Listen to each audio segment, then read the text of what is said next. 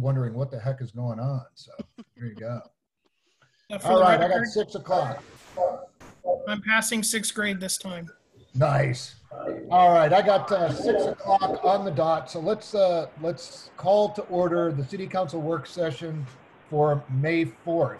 A roll call, please, Sue. Councilor Piros? Councilor Johnson? Here.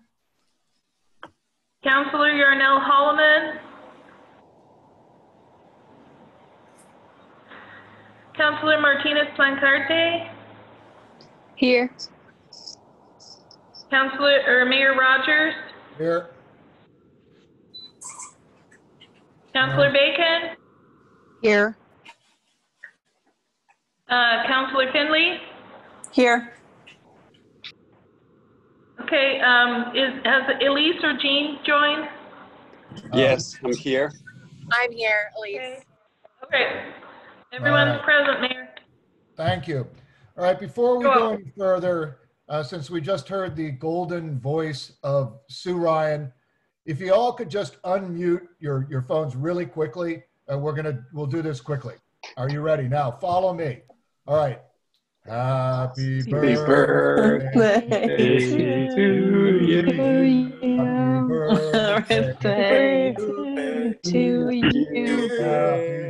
Happy birthday to you. Happy birthday, happy birthday to you. All right, Sue. Happy birthday. There we go. All right. Now moving on to less important business. So, council agenda and meeting. Any comments, councilors, on the business or the business session this evening? No, hearing none. What about business items? All right, hearing none as well. Let's roll right into the presentation. Tonight we've got Urban Renewal. Take it away, Mr. Doug Rux. Thank you, Mayor.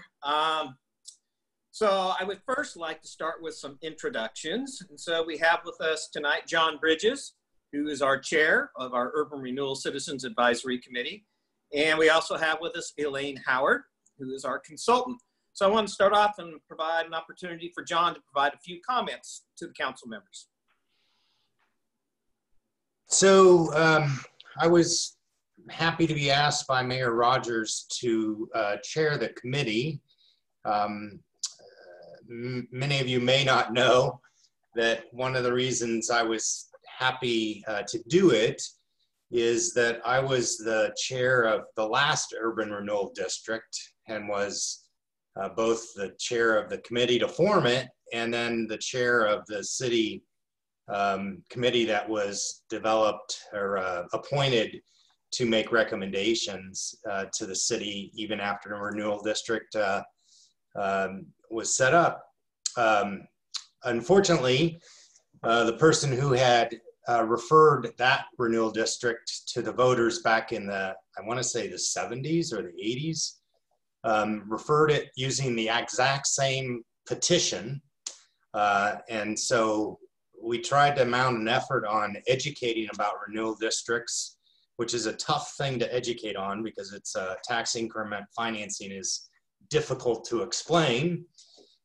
We were close to being successful. And so I feel like being able to have another opportunity, both because there's been some rule changes and both because I kind of don't like to lose, is a unique opportunity for me, and I'm hopeful that we'll be successful this time.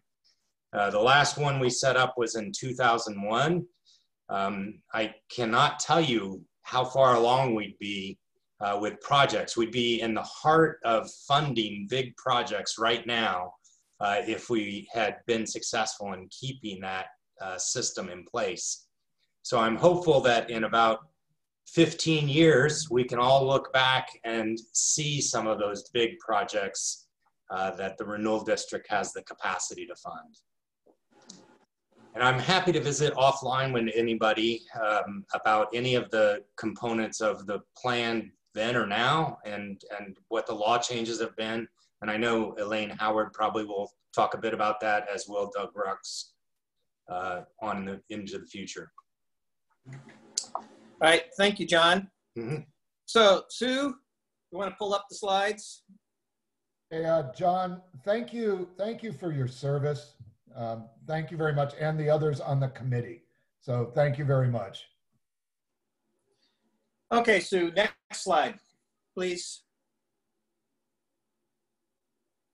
All right, so what Elaine and I would like to do is spend the rest of our time until 7 o'clock, and we want to walk through the background, where we're at, what's been accomplished. We want to talk about the Citizens Advisory Committee, discuss the boundary that is being proposed. Elaine will go through the financial analysis portion of that. And then I'll come back and we'll talk about potential projects and potential next steps. Next slide, Sue. All right. So one of the things that we've spent a considerable amount of time, and it's in your staff report, is providing some briefings. So we did a briefing to council back in late 2018. We provided another briefing back in October of 2019. We have a couple of new council members since that last briefing. But one of the things that we've done since 2015, 2016 is really start to put together a whole series of plans that lead us towards the discussion that we're having tonight. So we started off with, we did the Newberg Economic Development Strategy back in 2016. Then we did the tourism strategy. Then we moved on and we finished updating the transportation system plan. Then worked through and completed the downtown improvement plan. In 2017, we updated our water master plan. 2018, we did our wastewater master plan. So those infrastructure functional plans are in place. Then we moved to a busy year in 2019 where we updated our economic development strategy. We also completed the visioning program, a Newberg. We finished up the riverfront master plan. We also did our housing needs analysis. And so that kind of brings us to where we're at today, where we have in process working on our economic opportunities analysis and then the urban renewal feasibility study. What's really important in a variety of these plans, if you go from the economic development strategy to the downtown improvement plan, to the visioning program, to the riverfront plan, to the housing analysis, and what may come out of the economic opportunities, all of them identified as a potential tool, tax increment financing, which we're generically calling urban renewal. You may ask why. Historically, the community has known it as urban renewal. The nomenclature is changing, but we're going to keep calling it urban renewal for the time being because that's what the community is aware of from its past history. Next slide, please. So the boundary. So feasibility components have a variety of pieces of it. First be the boundary. What might the boundary be within your community? Then there are definitions of blight, which are in ORS 457. And it's really dealing with underdevelopment and infrastructure. And if you go back, don't go back, Sue, but referring back to the previous slide, and I mentioned all of these infrastructure plans that are in place that we put together over the last 4 years. There are some financial sidebars that are in statute, and we'll talk a little bit about those. Again, mentioned earlier, potential projects, and we'll talk about a gross number. We have backup information. We're continuing to work on those potential projects. And then we have our statutory limitations and we have our next steps. Next slide, please. And again, if at any point in time you have questions, please stop us and ask. Sometimes in the world of urban renewal, it's difficult to remember the questions at the end. And Elaine and I are more than happy to stop. And John may have some color commentary as well as chair of the committee. So we have met 3 times for the committee officially. There was a 4th meeting. We did an orientation. So the orientation I gave to City Council back in October of 2019. We gave that same orientation to the Citizens Committee. And it was a high level, what is urban renewal? We met again then on February 10th. March 9th, and most recently we met on April 13th. One of the things when we talked about on the previous slide was the boundary. And so that was a discussion that ensued over two committee meetings. We started with the Riverfront Downtown Improvement Plan and the boundary we had that, which was about 100 acres. Then we took the riverfront area, which was about 460 acres. And that was our starting point for the discussions. We also then had two connections, and that would be transportation connections, and that would be River Street going from 1st Street all the way down to 14th, and then Blaine Street, which goes again from 1st Street down to 9th Street. And that's what ties the two areas together, so they're one aggregate geography. Through a series of discussions, and it was in your packet, we stepped back and looked at what did the boundary look like back in 2001 that John referred to. And then we started looking at the edges. And typically you don't want an urban renewal boundary to stop in the middle of an alley or stop on the short side of a street. You want to include both sides of the street. Did a little bit more refinement down on the riverfront area. That was an example where we stopped on the south side of 9th Street, and through the discussions we went to the north side of 9th Street. Downtown is that we went through some alleys and we looked at expanding that down to the south side of 3rd Street. On the north end, we went up and made sure we picked up the north side of Sheridan Street and over towards the railroad tracks. And so there were different maps that are in your packet tonight that shows what the committee did working through different geographies. They also looked at an area down on Blaine Street, and that's basically kind of south of 3rd, going down towards the school district's maintenance facility. That area is zoned, or has a comp plan designation of high density residential, and it's zoned R3. And we knew in the community we have this issue about a lack of multifamily housing in the community. And so the committee talked through that, and they decided that that would be good to bring that high density area on the west side of Blaine Street into the boundary as well.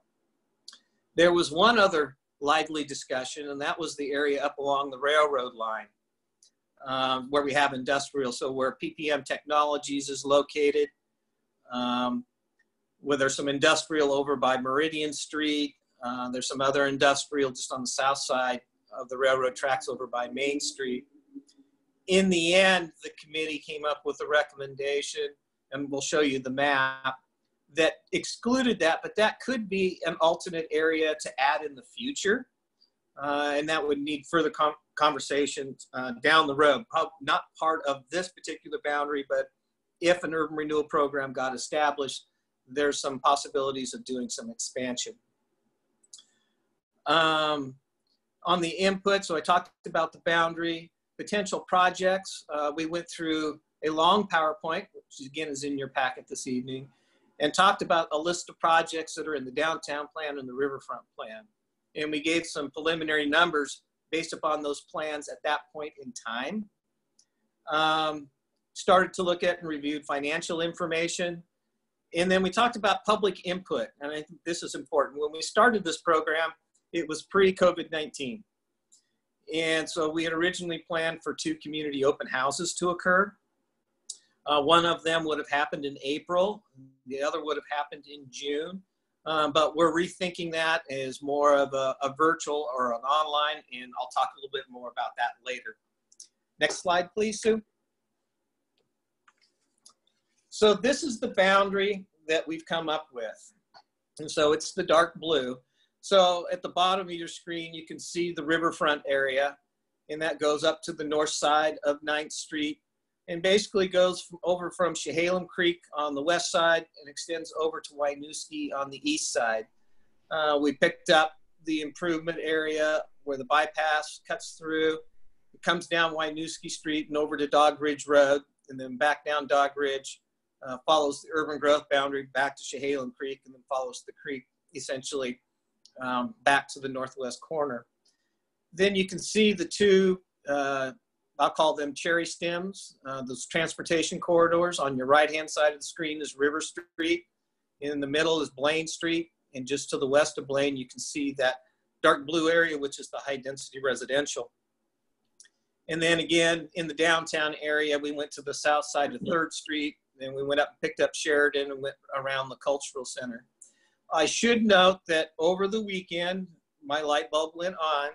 At the very top of your screen, where River Street and Sheridan Street connect, that should also be included in the boundary. When I was going back looking through the downtown plan, I noticed that we had some pedestrian ADA infrastructure improvements that I failed to bring forward to the committee at that time. So there's a possible one minor adjustment we want to make to the boundary.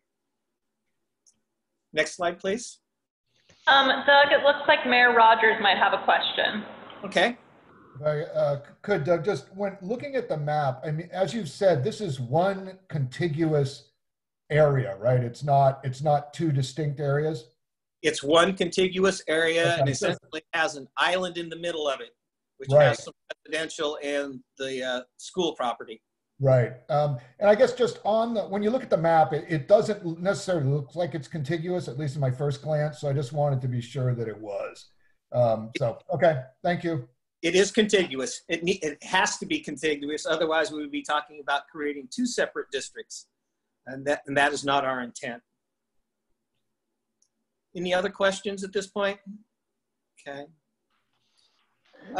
Statutory limitations. So based upon the previous slide in the area in the dark blue, it's a little over 622 acres in size. Within the corporate limits, the city limits of Newberg, we're just a little under 3,800 acres in size. And so the percentage of the URA is 16.74. The maximum we could be is 25%. So we're under the 25% statutory limitation. On the assessed value side, that area that we're looking at is $159.5 million of assessed value. And the city of Newberg's assessed value is a little over $2 billion. And so that comes out at 7.8%. Again, there's a statutory limitation of 25%. So we are under that particular limitation. Next slide. This is where I'm going to turn it over to Elaine to walk through some of the assessed value and some of the financial modeling. Elaine? Hi, I'm Elaine Howard. I work with Nick Popenick of Tiberius Solutions, and Nick is the financial consultant on this project. And I'm going to go through the information. So when we start looking at projecting potential growth in an urban renewal area, we always look at what the historical growth has been. So Nick and his staff put together from 2008 on what both the county-wide real market value and assessed value growth numbers were annually, and then the city real market value and assessed value numbers. So urban renewal functions off of assessed value information, not real market value information. So although the real market value is interesting, it's not the prime factor in looking at an urban renewal area. When we look at that information, we look for spikes or things that are odd in the information. When we looked at this in 2018, there was a real market value growth of 21.24% and an assessed value growth also of a large number. We talked to the assessor's office and found out information about that and what it was related to, and made the decision to take that number in 2018 and do an average of the preceding 5 years to give us a number that wouldn't be an outlier, wouldn't give us a false positive growth number. So we put in the number 4.19%. So when we did that, a city assessed value aggregate average number over that time period is 4.78%. That's important for us to know because by statute, the assessor may only increase assessed value by up to 3% annually. So that means the city of Newberg has had over those years an average of 1.78% growth above that 3% that the assessor is limited on. So that helps us move forward into looking at some of the other information. Next slide.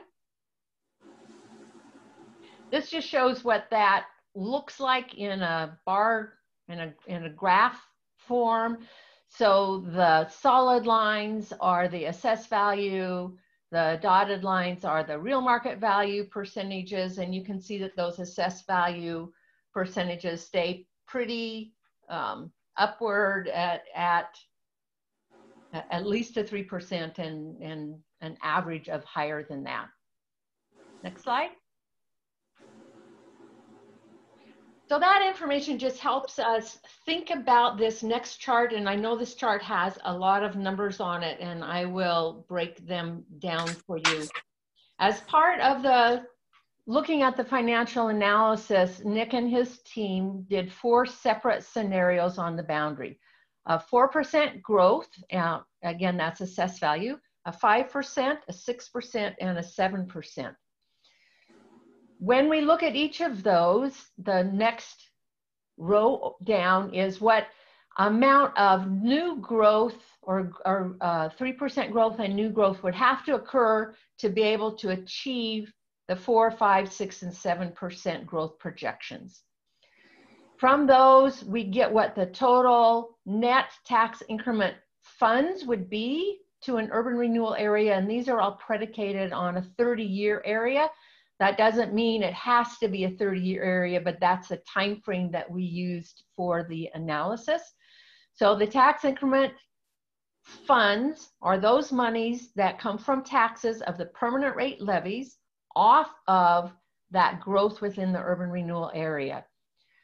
You then break that back down to what a maximum indebtedness would be for the urban renewal area. The maximum indebtedness is the statutory limitation on urban renewal.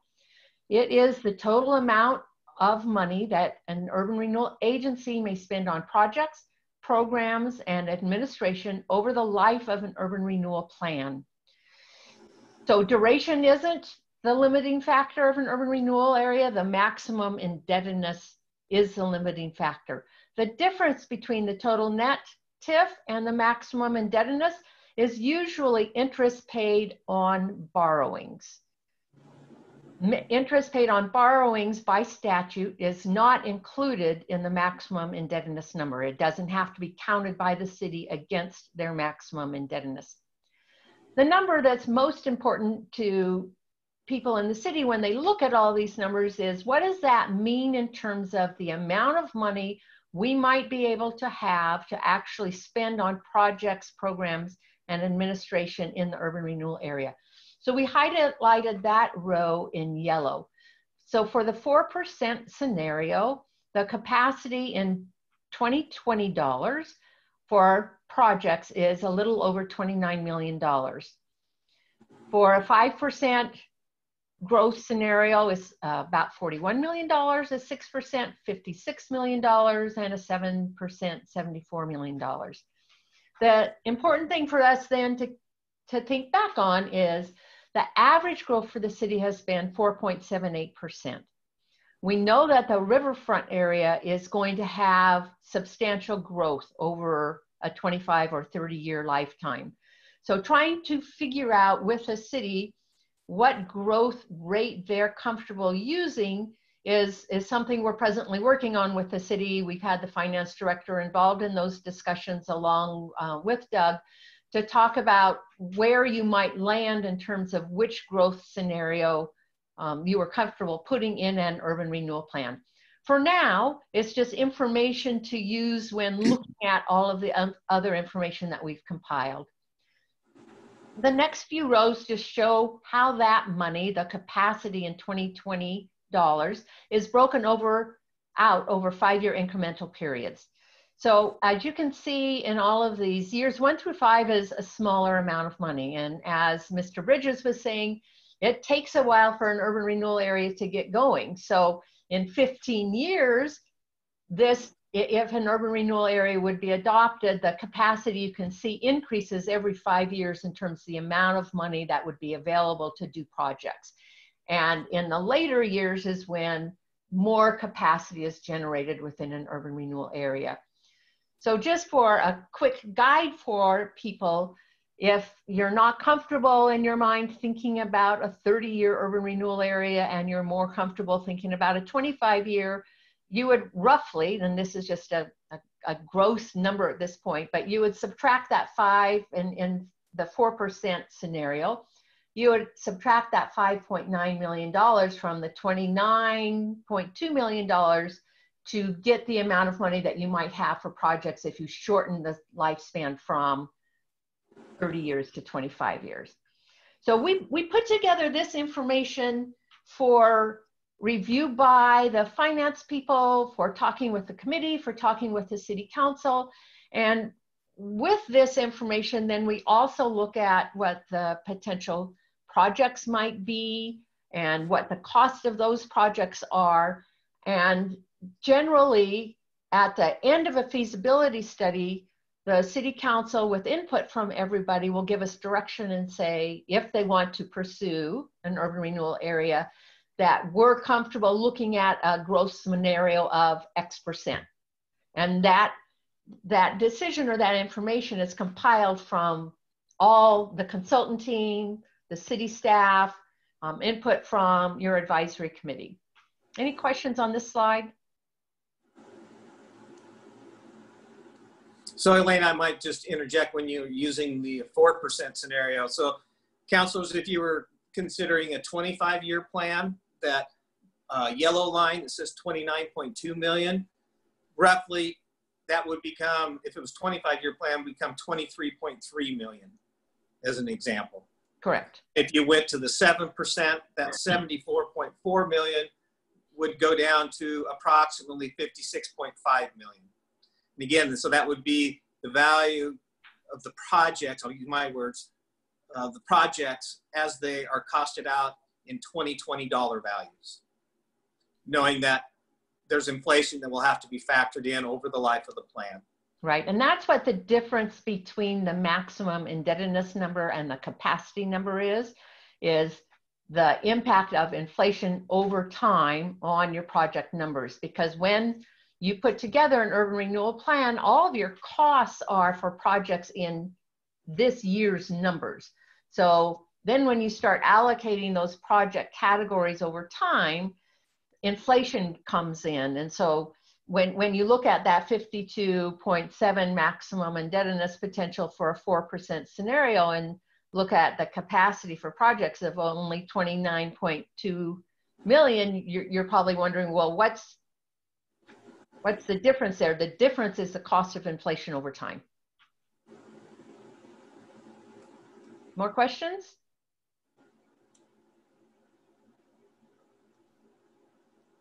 If not, next slide, Sue. No, the mayor had a question, I think. Oh. He needs to unmute. Yep, there you go. My apologies. Anyway, you may get to this, so I may be jumping the gun, so I apologize if that's the case. But say, we're looking at an average growth between 4 and 5%. So in this slide, it looks like 35 million or so in today's dollars. But in a later slide, you show that you've got projected project costs of 88 million. So how do we later determine which projects get the nod and which ones don't? And if I jump the gun, I apologize. I will, we do have a slide, Mayor, and we'll get there and I'll talk about that. But it's basically, it comes down, it's a winnowing process. There's not enough dollars to do all of the identified projects. Plus, you take into account other funding sources that you can pair with urban renewal. So the great thing about urban renewal is usually it can be used to leverage other funding sources. So state grants or federal money or your own transportation funding sources. So that project list is a total cost, but it so far doesn't take into account potential other funding sources in addition to tax increment. You're also still having developers pay part of the project cost too. So it's you're adding an extra tool here to what you already have, like your SDCs, your developer carried costs, all of that stuff. So it's a bit of a pie you're putting together from different funding sources to accomplish what you want to get done. Any other questions here? Next slide. There are some statutory limitations on the amount of maximum indebtedness that may be established for an urban renewal area. And those are based on the assessed value that's within the urban renewal area. And within this potential area, you could not exceed between about 146 million and 148 million. So all of our estimates are below that. So just, we wanted to make sure that you understood there are statutory limitations. We are below that. Next slide. So as I'm sure Doug went over when he gave you your urban renewal backgrounds, the urban renewal tax increment funds come from the taxing districts receiving less money than they would if urban renewal didn't exist. This chart of a lot of numbers, but it just helps give you some perspective of the total amount of tax increment revenues that the different taxing districts would not get under the different scenarios. So you can see on the far left column, there's the 4, 5, 6, and 7% growth scenarios again. And for each of those growth scenarios and each taxing district, there is an estimate of the total amount of money that they would contribute over that 30-year time frame to the urban renewal area. So if you just look at the city of Newberg, that's pretty much right in the middle of that top set of numbers. For the 4% scenario over 30 years, the city of Newberg's contribution is about $11.4 million. For the 5% scenario, 16.2. For the 6% scenario, 22.250. For the 7% scenario, about $29.6 million. So that's just saying, you know, if you use that 7% growth scenario and you achieved that 7% growth, the city of Newberg would have contributed at the end of the 30-year time frame a little over $29.6 million to the urban renewal area. The thing to remember is that your local school district and the education service district are funded through the state school fund on a per pupil allocation. So although Yamhill County, the Extension Service, the city, TVFNR, those are all direct impacts to the taxing district, the state school fund is an indirect impact. So that per pupil ratio that's established through the state school fund is funded not only through property tax revenues, but through income tax revenues, through lottery fund revenues, through federal revenues. And what the legislature has to do when they establish that per pupil ratio is use all of their different funding sources to put together enough money to fund all of your schools statewide using that per pupil formula. So urban renewal anywhere in the state of Oregon impacts that state school fund. Whether or not you have urban renewal in Newberg, that state school fund will be impacted through less revenues from permanent rate levies, but then backfilled by revenue sources from the other sources that are part of the state school fund. Are there questions on this slide? Yeah, I have a couple, if that's okay. Yes. So I'm going to do some quick math here. No, I'm not going to do math. That's dangerous. My question is this. So I see numbers like 11 million, 16 million, 22 million, 29 million under the city of Newberg. Yes. First thing, to make sure I understand this correctly, that's over the 25-year or the 30-year life of the Urban Renewal District, correct? 30 years. These are predicated on 30 years. So over 30 years, the city of Newberg would forego 11 million, 11.3, $11.4 million if we had 4% growth inside the Urban Renewal District. Correct. Okay, so is that almost like, could you treat that almost like an investment? Because at the end of the 30 years, the district comes off and then the city of Newberg would capture, in fact, all of those things would capture the higher assessed value, the tax rate on the higher assessed value? That's exactly right. So if you're able to put in infrastructure that allows for development to occur that normally wouldn't occur, and you get assessed value that's above what the city otherwise might have, all of those taxing districts then get their taxes off of that increased assessed value in the future. So yes, it is. It's exactly that. It's an investment in your city that ends up paying off to all of the taxing districts in the future by providing increased assessed value. So basically what we're doing is we're trading general fund dollars for almost like an investment into more jobs and better infrastructure in the urban renewal district. That's correct. Okay, thank you. And one, Councilor Johnson, another thing you're doing there is you're gonna have some development around the edges of your renewal district. And so you would expect this infrastructure not only to serve your renewal district, but to serve things beyond it. So as you get development or redevelopment just outside the edges of the urban renewal district, you're immediately going to see the benefit of those increased taxes in those areas. Good point. If I could, and also, okay, so if it's 11 million in foregone taxes during that period at 4%, isn't it also true that you'll have 29.2 in the same projection as your capacity for projects? I didn't follow the second half of that question. Okay, so on the last, we had the financial projection where there'd be a capacity of 29.2 million for projects in the urban renewal area. Correct. Right? So in essence, you could also, if I'm correct, you could look at it as saying we're investing 11.3 in order to yield 29.2. That's right. So if you look at the very final column that says total general government / education, that's the gross number that hasn't been taken back for projects in today's dollars.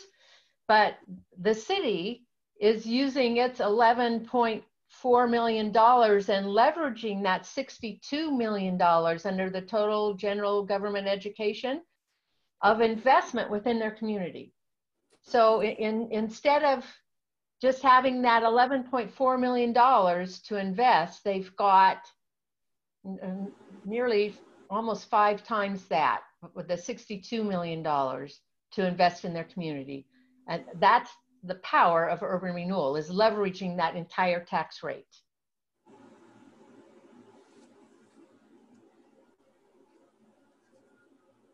Any other questions? Well, I have one additional comment for the council to consider. And so, you know, within the charter, there's a provision to increase your tax limit by 3% a year. And so if you were to look forward and think about that applying citywide, but then it also applies currently into the area that's being proposed or discussed for an urban renewal district.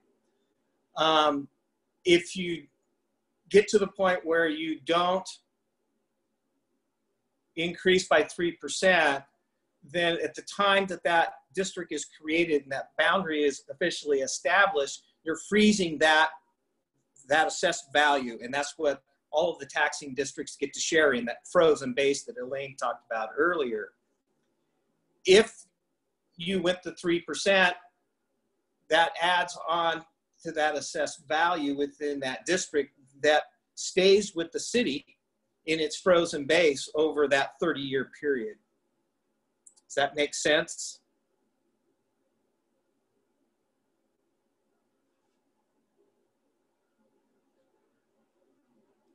Okay. Elaine, this is anything really else? helpful. Elaine, anything else you want to add? Not on this slide, and I think we go to the next slide, and that moves back to you. Yeah. So, Mayor, this gets to the infrastructure costs. And so where you were talking just a minute ago about, you know, if you went with the 4% and the 2020 value of 29.2 million. Where we were at with the Citizens Committee at their meeting on April 13th, we were running numbers and it was a little over 88 million. At the time, we were still working through some of the expanded boundary areas that the committee had talked about, and we were needing to capture those infrastructure costs. We also had not factored in administration costs, which Elaine had referred to earlier. Kind of where we're at today, fresh numbers, is somewhere around a range of 105.5 million to 107.3 million, not including administrative costs. We're still waiting for some refinements of a few numbers from our sub-consultant on some projects like undergrounding overhead utility lines along 2nd Street, some ADA improvements along Blaine Street, and some ADA improvements along 9th Street, basically from Blaine Street over to Pacific Street. As John indicated, we're also embedding in these financial numbers where other sources of funding may come from. So Brett Music has gone back through and is looking at all of our functional plans, transportation, sewer, water, and storm, and looking to see what percentage of those identified projects are SDC eligible. We're also going back and looking at trail projects that are in the riverfront plan and which projects could be Chehalem Park and Recreation District SDC eligible. We're going back and looking at other funding sources like Connect Oregon, Oregon State Parks. Brett and I need to have a conversation in the next day or two about any other funding sources that might be available. One of those might be the Immediate Opportunity Fund out of ODOT for transportation improvements. And so that might apply to like the Bluff Road or some of the internal streets through the West Rock Mill site. So we'll have columns when you see a final version of this that will give you project costs and 2020 values. Then it will give you SDC portions that are eligible. Then it will give you other sources. And as John indicated, developers are another big source of partnership in order to build these infrastructure projects. Any questions on that?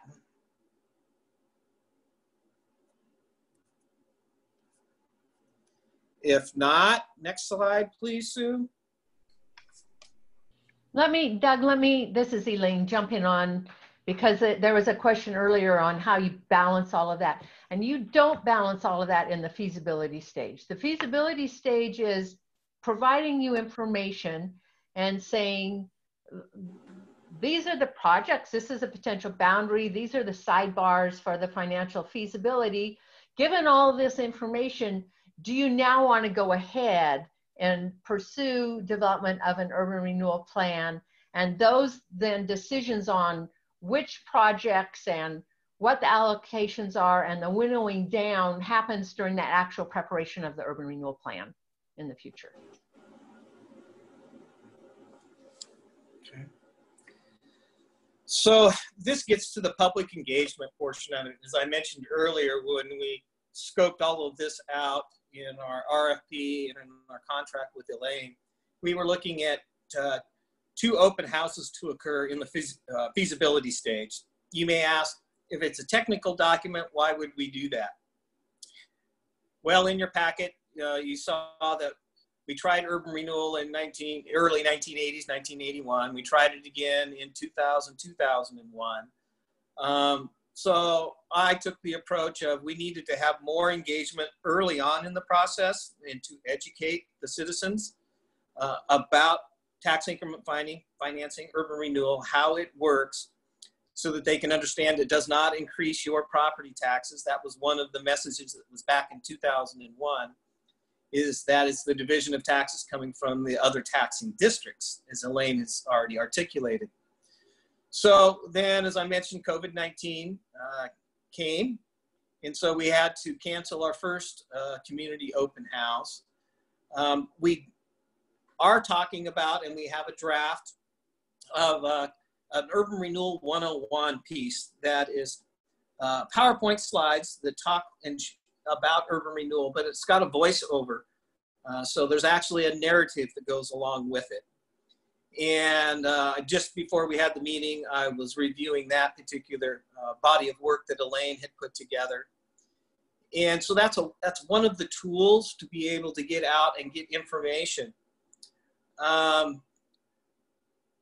We've also put together a kind of the initial fact sheet. And so next slide, please, Sue.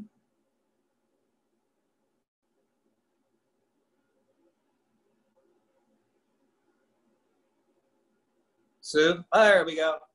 So JLA, which is one of the subconsultants to the project, we worked with them at the very beginning to get out a 2-page fact sheet just to talk about urban renewal.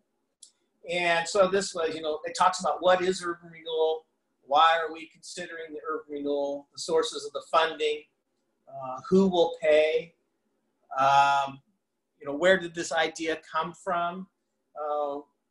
And again, this kind of takes us back to the different master plans that we put together, which have identified urban renewal as a potential tool to work to try to create more jobs and increase investment within Newberg, within this particular plan area. We had a timeline. We need to adjust our timeline accordingly because of the open houses have been canceled. We're trying to do something that's more of an online nature. We also have in our budget some dollars to do some additional possible video work. If the council was to say, yes, it's feasible to do urban renewal, when we get to what we call phase 3, crafting a plan and report, is to get some visual aids that are out there, some postcards, possibly some survey work and so forth to further engage and connect with the citizens within the boundary itself and as the community as a whole. Sue, next slide.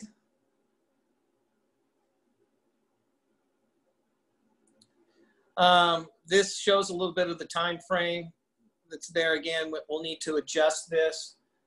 Sue, next slide, please. So what are our next steps? So tonight is to get feedback and answer your questions about where we're at. The feasibility study is in process. The piece I was just talking about with the slides and the voiceover, we'll get that finalized here within the next day or two. We'll get that up on our website. The next Citizens Committee is scheduled for June 8th, where they'll see a draft of the feasibility study and provide additional feedback. Again, one of the things we'll probably do is pick up that little couple block area up at River and Sheridan Street. We'll have to work on what our public input method number 2 is going to be for the month of June and July. The CAC will meet again on June 29th, and that's where they will see a final draft of the feasibility study, and they will develop a recommendation. That recommendation will come to the City Council on July 20th. Elaine and I will both be back. More than likely, I'll do a couple of touch points between now and July 20th. Again, just to give you an update of kind of where we're at, what some of the numbers look like, so that's fresh because things are continuing to move forward. We want to make sure that you're moving along with us and we're not stuck back on information that's back from April 13th. John, any other comments you'd like to provide? Well, the only thing I'd say is that if anybody wants to have some sort of conversation as we go forward, I'm happy to talk about the project, both historically and what we're doing now. Happy to meet with people individually if they have an interest in that, particularly if they're not quite understanding all the terminology and maybe feel lost because of that in some respect. And one of the things to remember is that on the committee, it's an 11-member committee made up of citizens, as well as some of our tax increment, our overlapping taxing districts. So Chehalem Park and Rec is on the Citizens Committee, Tualatin Valley Fire and Rescue is on it, Newberg Public Schools is on it, City of Newberg is on it. I've already gone out and provided a briefing to the Yamhill County Board of Commissioners early on. So that was pre the COVID-19. So I was actually be able to get in front of them and talk through what's going on with the Urban Renewal program, as well as what's going on with the Riverfront Plan. And so I'll be reaching out to them again, as well as Soil and Water Conservation District, ESD, and there was one other one. Portland Community College. We need some touch points, but I wanted to get through this briefing with you first before I start sending them information, see if there was any additional questions we might have to develop. There's some additional embellishment we might need to do to our FAQ. And just to remind people, I think there's what, 5 communities in the county that utilize the urban renewal districts. And so the county's comfortable and aware of the processes for that. And it just is an example of how other jurisdictions are taking advantage of this unique tool that exists. Doug or John, do you have the list of the committee members in front of you? It'd be nice to shout out their names, and if not, I think I've got it here. So, if you give me just a moment, Mayor, I will. We like to thank them for their service. So, yeah, I can rattle off some names, and maybe then Doug can add in. Francisco Stoller's on the committee. I've got the list here, John. Okay, great, thanks. So Councilor Johnson is the council liaison. John Bridges is the chair. Francisco Stoller is the vice chair. Molly Olson with the Downtown Coalition. Angel Aguilar representing finance. Don Clements from Chehalem Park and Rec. Joe Morlock from Newberg Public Schools. Lonnie Parrish is a downtown property business owner. Don Griswold as a citizen. Shannon Buckmaster from the Chehalem Valley Chamber of Commerce, and Cassandra Ulvin from Tualatin Valley Fire and Rescue. Well, thank you to you and to all of them for their service on this complex issue. So thank you. Elaine, any final comments you may have? I don't. I appreciate everybody listening, and if you have follow-up questions, be sure and let Doug know, and we'll get back to you with any answers. Thank you. Mayor, that's all we have on this topic. Awesome. Well, thank you. Thank you so much. All right, let's, why don't we adjourn, and we will be back at it for the business session at 7 o'clock. And if I remember, the reminder is stop your video, stop your audio, but don't sign off. So we'll see you at 7 o'clock. We're ready to rock and roll if you are. All right, let's do it. I've got 7 o'clock straight up. All right, let's call to order the City Council business session for May 4th. For those who might be either listening at home, we do have 2 city staff members at City Hall, Lacey Dycraft and Sue Ryan. If you have comments, send email to ryan@newbergoregon.gov. Other than that, let's call the meeting to order, and a roll call, please, Sue. Gene Piro. Present. Patrick Johnson. Here. Elise Yarnell Holloman. Here. Julia Martinez Plancarte. Here. Mayor Rogers. Present. Councilor Bacon. Here. Councilor Finley. Here. Thank you. All present, Mayor. Thank you. All right, the Pledge of Allegiance, please.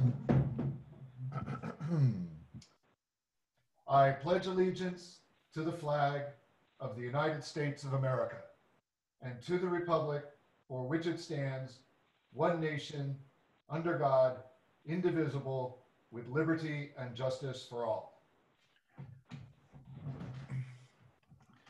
Okay, thank you.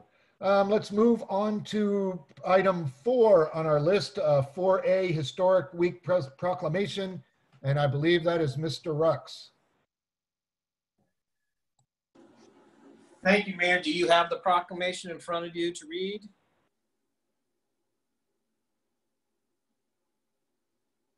You need to unmute yourself, Mayor. Oh, there we go. I'm ready to read if you're ready for me to read.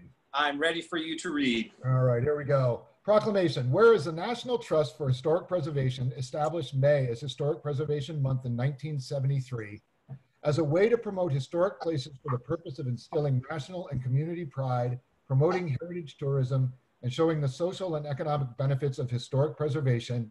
And whereas the City of Newberg recognizes May as Historic Preservation Month and supports activities in the community to instill awareness and promote the historic assets in Newberg as part of the National Trust for Historic Preservation. This Place Matters national campaign. And whereas Historic Preservation Month can instill awareness of the local historically significant buildings and landmarks to the residents of Newberg and surrounding communities, and whereas Historic Preservation Month can promote Newberg's locally designated historic landmarks and the 12 landmarks listed on the National Register of Historic Places, and whereas historic preservation can be a community discussion uniting residents behind an important cause, and whereas historic preservation has been shown as a great way to create jobs, stabilize property values, and preserving his existing housing stock. Now, therefore, it is proclaimed by the Mayor and City Council on behalf of the citizens of the City of Newberg, Oregon, that we proclaim May 2020, I should say, as National Historic Preservation Month in Newberg. In witness whereof I hereto set my hand and cause the seal of the City of Newberg to be affixed on this 4th day of May, 2020. Thank you, Mayor. So Mayor, we will pass on that signed document to the Newberg Area Historical Society once we receive it. Okay, and thank you to all of the folks with Historical Society, and particularly Rachel Thomas for the committee. Now, the quarterly report, Shannon Buckmaster and the Chamber of Commerce. Yes, thank you. So I'm assuming our city councilors have had a chance to review the report that was sent in advance, correct? All right, so just to follow some of those numbers for the Visitor Center, we held steady in comparison to the year before. For both walk-in visitors and website visitors, we are seeing a jump, mostly in our homepage visit, and we believe that's related to COVID-19 resource searching. So everybody lands on the homepage. It'll be interesting to see how our numbers continue to shift, because we have started integrating with Visit Newberg for the website they have launched, and I'm sure Leslie is going to share more information on that as well. So I'll defer to her, but we are looking at combining appropriate resources so that we're creating a master brand for the Newberg region, right? So the organizations are cooperating together to make sure that we have the highest amount of visibility for any of the sites or website searches to our website.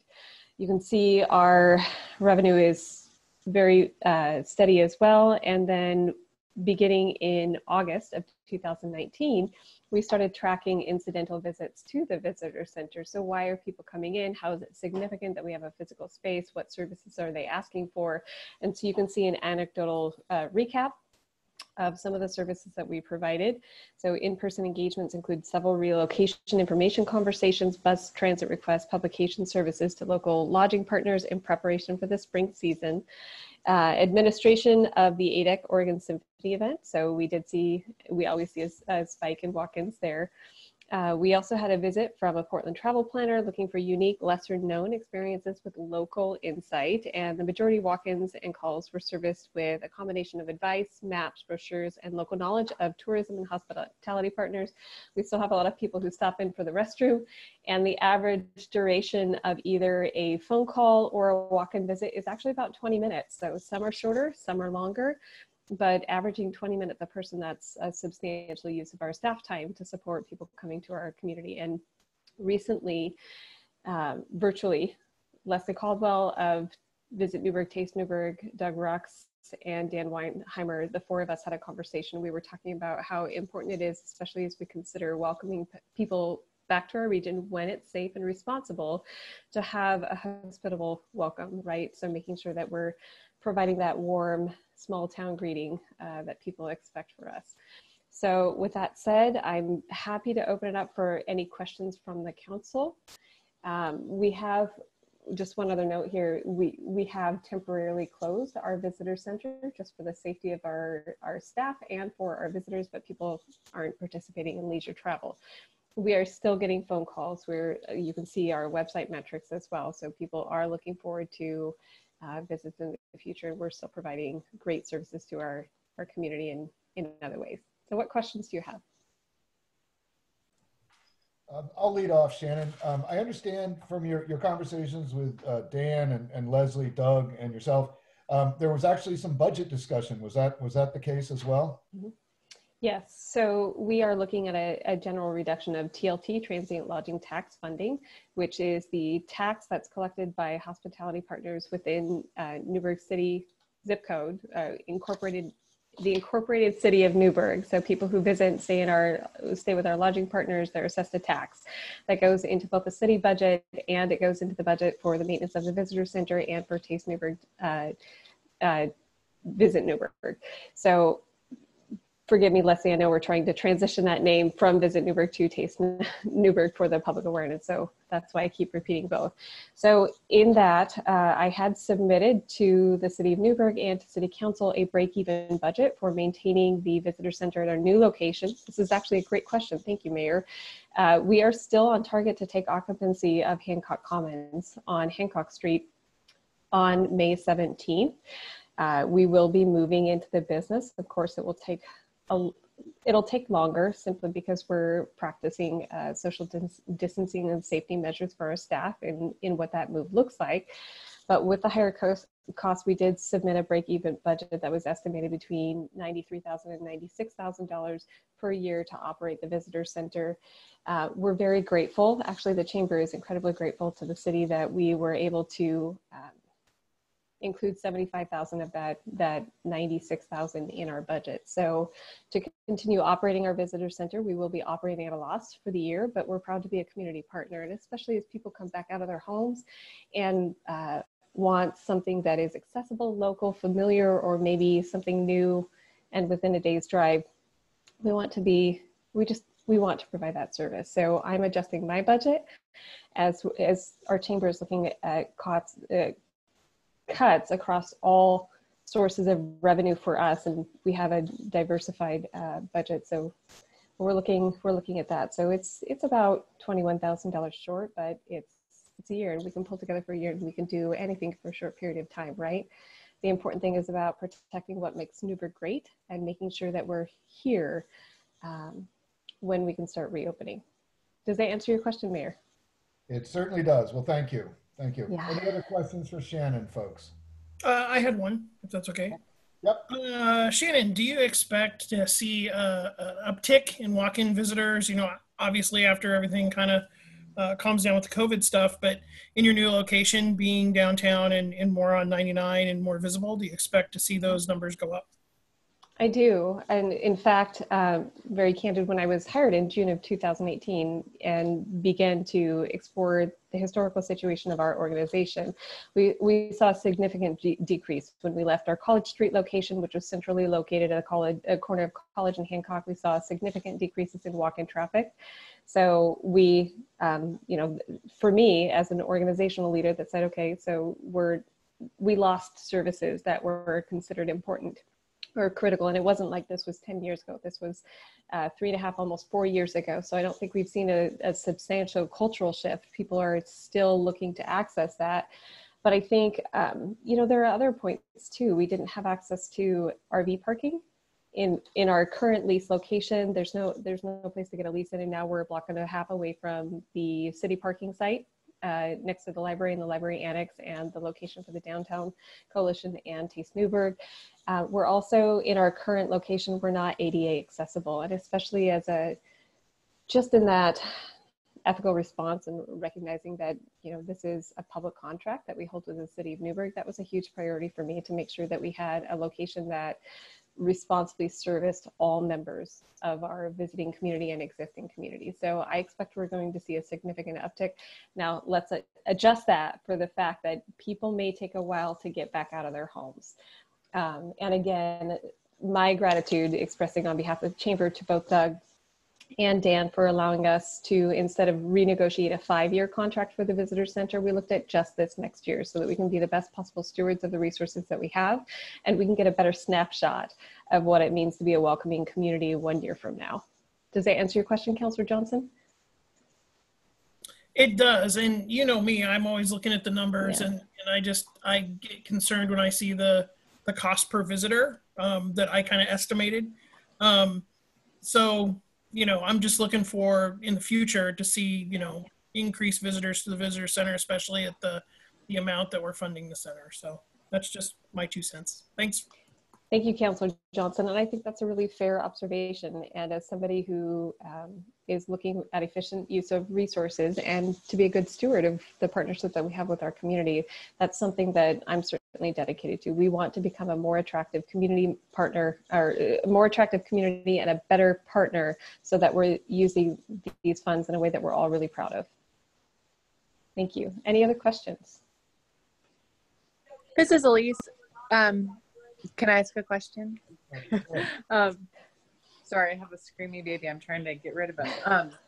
So I'm you know, really aware of the partnership between Visit/Taste Newberg and the Chamber, and I really just want to publicly thank both of you for the, I would say, hard conversations that we have to have right now amidst this pandemic. But I wondered if you, Shannon, could speak to just what different ways you and Leslie are working together to define the marketing strategy for tourism.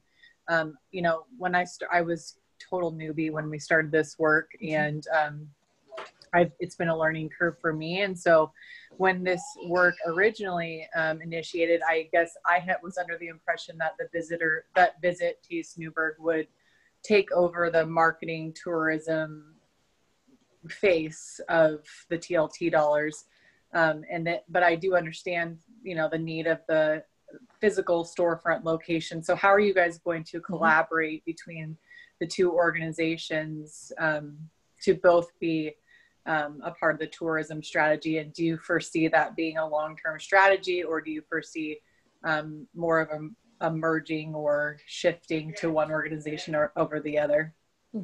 That's a great question, Councilor Ernell Holloman. Thank you for asking it. So certainly as Taste Newberg continues to evolve as an organization, remember they're so new, and I'm sure Leslie is going to speak more to this during her presentation, but as Taste Newberg is able to add professional services, we're integrating that to the best of our ability with our organization. And that actually speaks beyond the visitor center. We're looking at being a genuine community partner. So as we're able to support resources, look at our subscriptions, our association memberships, even just publicizing their publicity, making sure that we have those avenues of operation there. But keep in mind, as we designed Visit Newberg, Taste Newberg, it really became a complementary model to the Chamber of Commerce. So we're doing different functions for our city. So there's not really overlap in function, it's complementary. So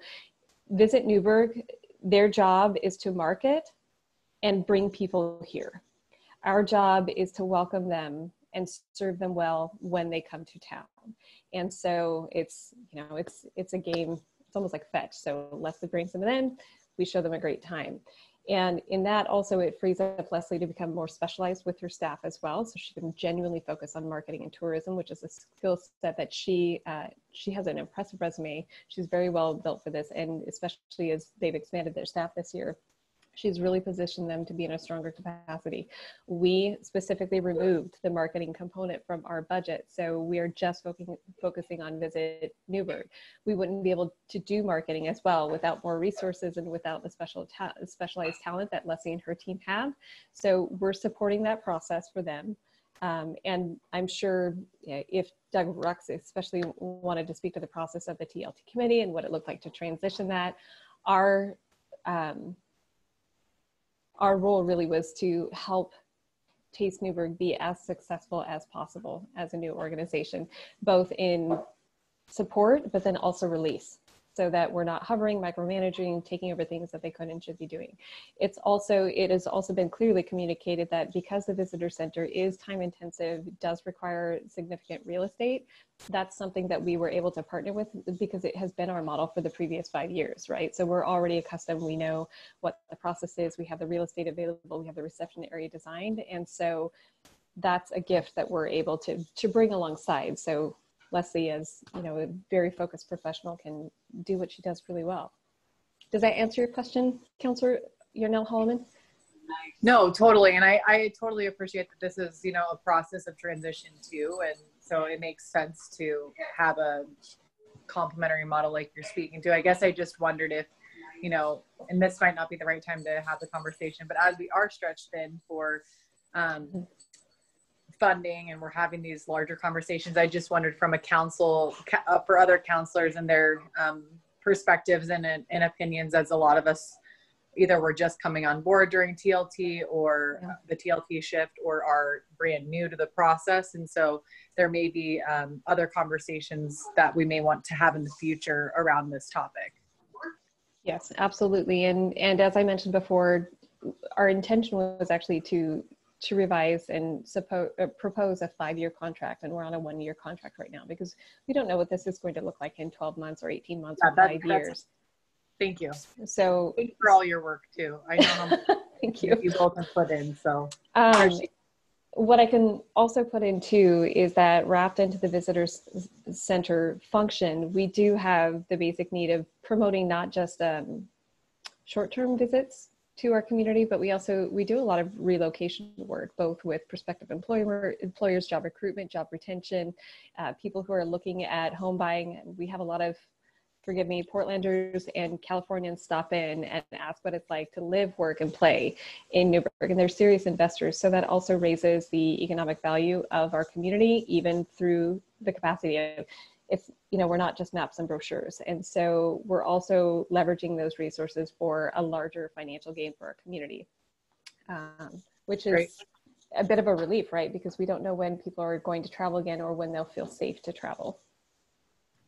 I think to sort of follow on to Elisa's comment, I mean, I think, you know, one of the things of COVID is we all are getting very used to these kinds of meetings.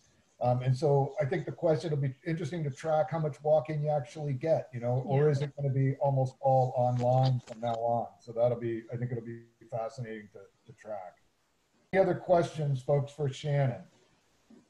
All right, hearing none. Shannon, thank you so much. Keep up all your good works. And Dan, item 5, the city manager's report, please. Yeah, I think this is the latest I've been up to do this. This is great. Good conversation so far. And I'm actually going to keep it relatively short. So, you know, the longer we talk, the less I talk.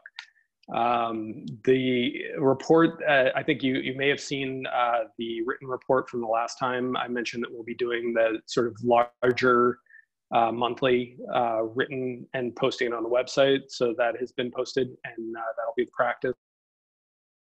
So I'm going to try and lean a little bit more heavily on those report days for being a little longer, but really just wanted to summarize a few things that have happened. We've been working on, as you know, on the budget, and you know, hopefully are close to completing an approved budget maybe tomorrow. You know, knocking on wood. And we've also been working on some of the programs, incentive programs that we've had out in the community for COVID response. The Berg program, I think, is complete at this point. We've sort of made all efforts to tie money to people or to businesses and to hand those checks off. And I think we are complete. The Support Local Challenge was one that we had talked about. This is the rebate program. That one we talked about going through April and then evaluating the success of the program. At this point, we've extended it through May. We've currently received, as of this morning, I think about $79,850 in receipt amount for $32,955 in rebates. And I believe a fair number of that amount, although the majority went to individual accounts, I think some of that was donated as well. So we're looking to match individuals with that money to be able to provide that rebate to those who truly need the full rebate as well. just a couple of work items for myself. Worked on executive search recruiter interviews last week, and a little further along in that process. Not yet done, but further along. And that'll be to fill the 3 department head positions permanently. And then the last thing I wanted to note was the IT master plan. I believe a few of you had a chance to opine on that with consultants that we had, and they presented that plan to our staff last week. And I believe there's a plan to present that to council if there's an interest in that.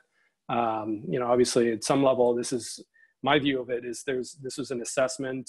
We have some planning that we still need to do to come forward, and maybe it's easier, maybe it's not without any budget to fund it, but to the extent that we can move forward on at least planning for our IT needs, that's probably a smart thing to do, and definitely a smart thing to do, but probably a needed thing to do.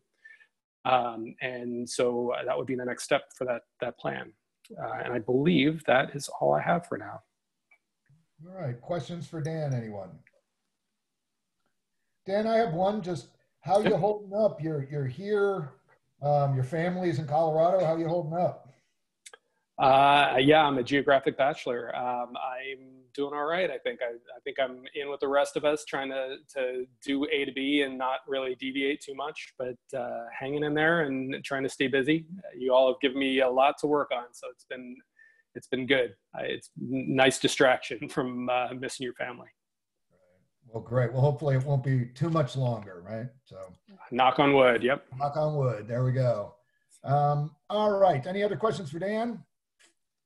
All right. Let's, Sue, how's about public comments? Have we received any written or in-person comments?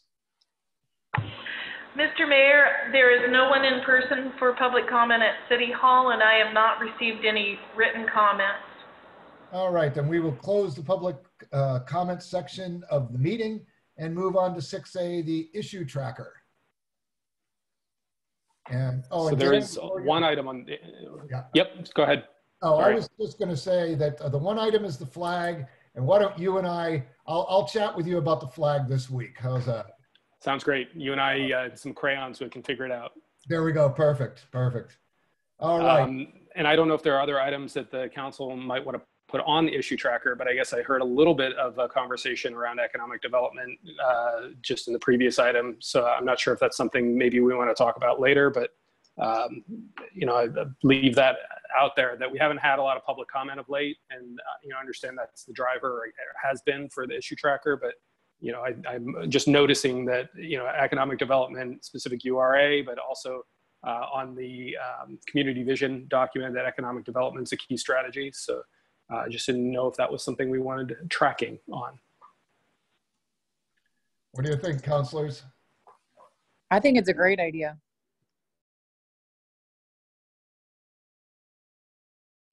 Seeing thumbs and nods, we can add that, and we can flesh that out in a work session maybe. Okay, great. Thank you. All right. Let's move on to new business. Item 7. We've got Resolution 2020-3667, resolution supporting the Chehalem Cultural Center request to the Cultural Advocacy Coalition. And I believe it's Mr. Rux, and I think it's all night Mr. Rux actually this evening. So, as I was talking with Councilor Bacon before the meeting started, it's a Dougie show. So the proposal that's before you came to us from Sean Andreas, the Executive Director of the Chehalem Valley Cultural Center. As your report notes, you know, they've gone through phase 1, phase 2, and phase called 2.5 at the Cultural Center, and they've invested about $9.5 million in restoration in that facility, improvements in the interior of it. They are now embarking on phase 3, which is a project of approximately $6 million. And that would address the issue about the theater on the 2nd floor, the movement studio, the grand staircase leading up to the 2nd floor. Sean has had conversations with the Cultural Advocacy Coalition, and it's noted in your report they were formed in 1998, and they're advocating for arts, heritage, and history and humanities in Oregon. They are a group that receives proposals and does an evaluation on those proposals, and then ends up making a recommendation to the legislature. And as I noted in the report, the Cultural Center is looking at making an application, and they're looking for a resolution of support for their request. The request would be for approximately $1.25 million towards that $6 million capital improvement project at the Cultural Center. So they're getting this queued up now to be able to get the information down to the Cultural Advocacy Coalition so that they can do their review, and the hope would be is that they would make a recommendation to put that in the pool with several other projects in order to go to the legislature. In your packet, Sean provided some various drawings of the project, so you can see the movement studio up on the second floor, the grand staircase going in up to the lobby up on the second floor. They have worked, and in the material that Sean shared with me, they're looking at for the $6 million, 12.5% coming from foundations. The government would be the legislature piece, as I mentioned, 1.25 million. Individual fundraising, 66.7% of the funds would come from that. They also provided some material just about the various breakdowns on the initial investment, phase 1, 2, and 2.5 has created the facility, and some data that they've collected on individuals, groups, organizations, so forth that have and or utilized the Cultural Center facility. So what you have in your packet this evening is a resolution of support for the Cultural Center in their application. Thank you, Mayor. All right, thank you. Any questions for Doug, folks? You know, I'll just say one thing too is, and I don't know if everybody heard, but I understand that later in the summer, I think it's the summer, the Governor's Arts Awards will be held at the Cultural Center, which is quite a coup for Newberg and for the Cultural Center. So any other questions or comments for Doug? All right, how's about a motion then?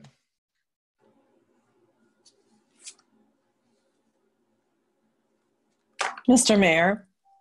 Yes. I would like to move that we adopt resolution number 2020-3667. And a second? I second. Let's go to Julia with that. All right. Any further discussion? All in favor signify by raising your left hand. Left hand. All right. Opposed, same sign. All right, Sue, that looks like it was a 7-0 vote. All right, moving on. This time it's Doug and Leslie Caldwell. Resolution 2020-3665, a resolution approving the fiscal year 2020-2021 Visit Newberg business plan and budget. Thank you, Mayor. So yes, what you have for you is Visit Newberg, also called Taste Newberg, business plan and budget for fiscal year 2021. In the contract that was entered into between the city and Visit Newberg, they have requirements to prepare a business plan on an annual basis. That's highlighted in your staff report. We have to bring that forward to the City Council for consideration in May of each year. Leslie provided the required draft business plan, and then we had some modifications to that, which are in your packet. And we have to do that in May of each year as well. Leslie submitted all of the documentation she was required to on the timelines that were laid out in the contract. Tonight, she's going to walk through the business plan with the council. I should note that they do have their fiscal policies in place, so they've got their 3 months of operating expenses, and that's identified in the budget as well. I do need to make one correction, and that is on the fiscal impact. What is proposed in the budget that the budget committee saw is an allocation of $125,141 to Visit Newberg. In the staff reports, it identifies $104,141.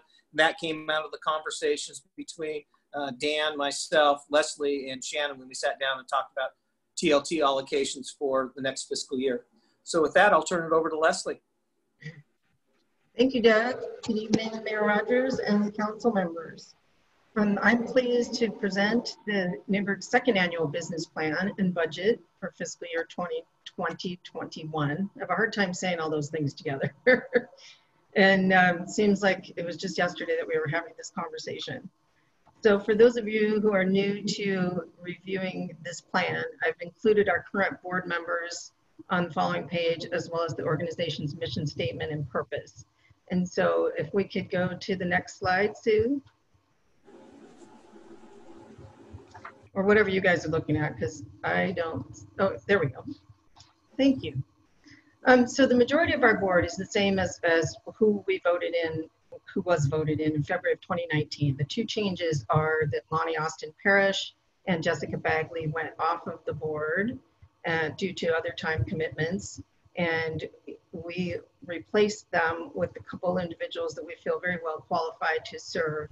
First one is Nicole Cooper, who's the Director of Sales and Marketing at the Allison Inn. And then we also have Stefan Sarnecki, hope I said that, pronounced that properly, owner of Black Tie Tours. And so we appreciate and thank Lonnie and Jessica for their service and are happy to have our new board members. And then we also hired in the last year, in December, we hired Ron Miller, who is our marketing manager. And he works 30 hours a week. Next slide, please. So on this slide, we've listed the mission, vision, and purpose for Taste Newberg. Our primary directive is to maximize lodging tax revenue through cohesive messaging in our marketing programs, innovative collaborations and partnerships, such as the one that we have with the Chamber and Newberg Downtown Coalition, as well as Willamette Valley Visitors Association and Travel Oregon, and many others. And then also resulting in increased business activity and curating a best-in-class visitor experience. We will position the region as a desirable choice for wine touring, culinary exploration, arts and culture immersion at the Cultural Center and galleries, as well as outdoor recreation such as cycling, hiking, exploration of our downtown offerings, as well as historic facilities and scenic drives and agritourism. So we basically create the story through our brand. We tell it through our website, which functions as a virtual visitor information center, if you will. And we target consumers, writers, and social media influencers through a strategic creative media relations plan, and trust that we gain fans who will then tell their friends and family all about what great things there are in Newberg, and so that everybody will come visit. So next slide, please. And so as far as our marketing strategies, you know, tourism supports state and local economies and is going to be a part of Oregon's economic recovery after this whole COVID pandemic passes us by or starts to move along its path. So Taste Newberg's marketing messaging will parallel with the governor's and Travel Oregon's phased reopening plan that you've probably all read about, addressing crisis recovery and going through a rebuilding phase. And so before tourism marketing can begin again in earnest, the state and city must really meet public health standards, and then multiple emergency declarations and travel restrictions must be lifted. And we will focus then on stimulating demand for overnight travel and support for our local businesses. So our marketing campaign will be phased, speaking to audiences as consumer mindsets transition from fear and frustration to hope and exploration. I had an encouraging call today with Pierre over at the Allison. He was manning the phones, and he says the phones are busy with people asking them when they're going to be open. So I think that's an encouraging sign that people are starting to itch to get out there again. And so how will we execute our plan? So all of our marketing is designed to drive traffic to the website and or our social media sites at Facebook, Twitter, and Instagram. And our goal is to drive customers to our sites through a comprehensive mix of marketing and public relations programs. And so awareness is key. We will build awareness. We will promote unique experiences. We will analyze visitor interactions with our marketing tools. And our messaging will promote the unique experience that each traveler can experience coming to Newberg and our area. And we will review how people interact with our website, what blog stories receive the most reads, what images and stories get the most clicks from social media, and our e-newsletters that we send out. So on the slide, you'll basically see the 4 pillars and the key pillars and the specific tools we will use to accomplish these goals. Next slide, please. And so how will we measure our success? So Taste Newberg will use several metrics to measure the success of our marketing and promotion initiatives as relates to the tourism industry in Newberg. When viewed cumulatively, these metrics provide a snapshot of the health of the industry and the effectiveness of our marketing programs. So in short, we'll analyze the results of our efforts through various tools at our disposal as listed on the slide. So currently we have transient lodging tax revenue as one of our key measurement tools. We do plan to subscribe to Smith Travel Research, produces lodging occupancy reports that really help you analyze when people are staying, you know, based on months of the year, days of the week, that sort of thing, to be able to see trends and understand what our visitor traffic is really doing. And then we'll be measuring our website traffic inbound as well as outbound to our stakeholders. We will look at social media engagement metrics and digital marketing campaign analytics, as well as looking at our results of bringing travel writers in for stories, earned media, and any sort of other commentary that we get from result of hosting travel writers and influencers here to the area. So next slide, please. So on this page, we basically recapped, you know, what we've been doing for the last 12 months. We've been basically working on getting the organization operational. We've formed our board in February. I was hired in May. We prepared and implemented our annual business plan and budget, which we submitted in July. We set up our accounting systems and our payroll. We filed taxes. We developed board governance policies. We hired a marketing manager. We applied for and were granted 501c6 nonprofit tax exempt status from the IRS. We developed our brand, so that's where the Taste Newberg comes into play. We held photo shoots. We continue to build our image library. We partnered with Travel Dundee on a Wake Up in Wine Country social media campaign, which produced positive results through the winter season until COVID began. We partnered with Willamette Valley Visitors Association on an Expedia ad campaign in the fall, which generated $24,000 in revenue for the Holiday Inn Express and the Best Western. And we had planned a March through May campaign, again, using WAVA's dollars, as I'll call it, instead of our own money, to promote the Travelodge Suites and the Best Western. But that campaign has been put on hold based on the COVID situation.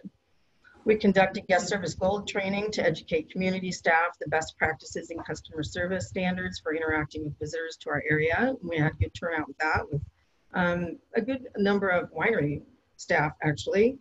And then we also launched our website in March, which is probably the biggest lift of the last 6 months, is getting that launched. And one of the things we're excited to partner with on that web launch is we integrated Travel Oregon's content through integration with their API. And so anytime we update Travel Oregon for any event or any new listing that anybody wants us to put into the system, it goes into the Travel Oregon system and then it feeds through to our website as well as it populates on Visit McMinnville's website. So we really get good traction on anything that we want to list as far as special events and listings in our area. All right, so next slide, please. And so this slide really highlights what is the plan that we have for 2021. And this plan was prepared before the full impact of COVID could be known. So this pandemic has dramatically affected the tourism industry, as I'm sure you all know.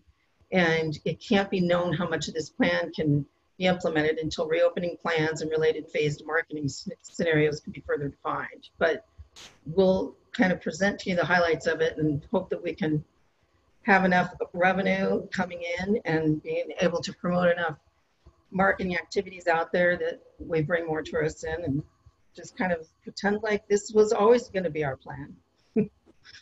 So some of the highlighted goals for our coming fiscal year will hopefully include generating at least 50,000 unique visits to our new website, enhancing the website's user experience so that we maximize referrals to our tourism partners and capture visitor data, and producing social media and, if possible, targeted digital advertising campaigns to those potential visitors who are suffering from quarantine fatigue, if you will, and hopefully in search of adventure, inspiration, escape, and fulfillment. We will produce an inviting destination brochure that can be downloaded online, as well as distributed at state welcome centers along the I-5 corridor, as well as our visitor center.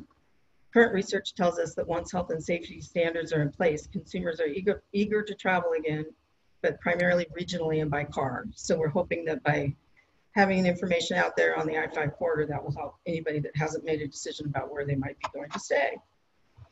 So we will produce and distribute an inspirational and inviting destination marketing video. We've already got one that's pretty much been produced, and we can tweak it without a lot of expense. And so that's our goal, is to send some inspiring messaging out there to the consumer public. We will produce a monthly consumer e-newsletter and growing our subscriber list from our website and Chamber of Commerce Visitor Center logs, hopefully. We will develop and implement a comprehensive media relations plan to leverage earned media in target markets to promote Newberg as the preferred wine country vacation destination in the Willamette Valley. All right, next slide, please. So this is the tricky part of the whole picture. So as you know, tourism is dramatically down to all of Oregon, all of the country really. So our projected TLT funds for the current fiscal year are down 44% from what was originally anticipated for this current fiscal year. So for the 2021 fiscal year, revenue projections are $125,141, as Doug mentioned. This represents a 61% decrease from what was budgeted this past year and a 31% reduction from projected current year end revenues. So as a result of these revisions, our budget will show that we have scaled back our expenses as much as we possibly could, while maximizing marketing expenses to aid in the critical role that travel will play in the recovery of the economy. You can see on the pie chart to the above right, we have allocated 52% to marketing, 32% to payroll, 10% to reserves, and 6% to general and administration. And then on the below right pie chart, it just gives you a breakdown of where those monies go. So 65% goes to the city's general fund, 22% to Taste Newberg, and 13% for operation of the Visitor Information Center at the Chamber. So you might question, how do we survive on a $125,000 per year budget? And that's, you can't, is the answer. The good news is that we had carryover funds, as you can see on the budget page. So you'll see that we had $235,731 in a balance carryover that came over from the end of 2018-19 fiscal year. And then on top of that, there was $150,000 paid out in September and $114,000 paid out in January of 2020, which is the balance of all the unexpended funds from the TLT ad hoc committee. Doug, jump in here anytime if you want to correct me on how I'm using the words. You're doing fine. Okay, good. And so we consider ourselves very fortunate to have those carryover funds, and we've pulled back on the planned expenses that we had. We basically launched the website on March 24th and had a whole marketing campaign ready to roll. And then COVID happened. COVID happened before the March 24 launch, but they figured, well, let's get the website launched and then let's pull back on anything that's, ad spend. So then alternatively, we've been focused on anything that we consider free that the staff can do. So we're writing blog posts, and we're out taking photographs, and we're practicing social distancing while we're doing our photography, of course. And we're doing social media posts, and we're just trying to keep, the energy going for anybody that's out there paying attention. But the biggest thing is, we haven't been able to build the brand out yet, and we haven't been able to build the audience. And so that's where, the heavy lifting needs to come in the coming year. And so we basically will be using the funds, the carryover funds, as emergency funds for the balance of this year and next. Because of the way that the revenues are distributed, with the visitor center being allocated a fixed dollar amount, the visitor center, the TLT funds, gets paid regardless of whether any TLT revenue comes in. So city doesn't get their 65% if there's, $10,000 that comes in, that the slice of the pie gets smaller and smaller, but we still have to pay the fixed cost. And so with one full quarter being budgeted to not have any TLT revenue in the coming fiscal year, this puts us in a deficit most likely for the remainder of 2020. You might ask, what does that deficit mean? It means that we're spending carryover money and we don't have any income coming in for the balance of this year. So we're hopeful that we can impact visitor behavior to prove that Matt and Doug and all of us that think there's no revenue coming in, we hope we're wrong and we hope it'll be better. But we are positioned to be able to survive this year with the funds that we have on hand and very careful spending and very careful analysis of our cash flow as it goes through. And so it's a tough year. We've also, I've projected into 21-22 fiscal year to make sure that we do have carryover funds to be able to fund that year. And really the reality is we need to get back to the level of where we were in 2019-20, where what we had budgeted for the basic TLT revenues in 21-22 to be able to make it sustainable. So it's not a pretty picture. And I know that the city's had some hard conversations similarly about, you know, being down so far on the TLT side of things. And so we're going to do everything in our power to bring in as much visitor activity as we can to really try to bring that budget up and over what is projected. Okay, so that's it for all of my long-winded talkingness. I thank you for your time and welcome any questions. All right, folks, questions for Leslie? All right. I have a couple of questions. There we go. Leslie, I'm wondering if Taste Newberg has had much contact with the local businesses and vendors about what they're even going to have to offer when we come out of this. Has there been any conversation about what the level of services that people are going to be able to give our community and the people that come in from outside of the community, and how that changes what the marketing is? I'm a little concerned about marketing things that we don't actually have, especially after we are coming out of the COVID crisis. And my other question is, are there any materials geared toward bringing in Spanish-speaking travelers and highlighting some of the Spanish-speaking businesses and services that we have to offer here? Good questions. You know, I used to be in closer touch with Molly at Newberg Downtown Coalition when we officed together.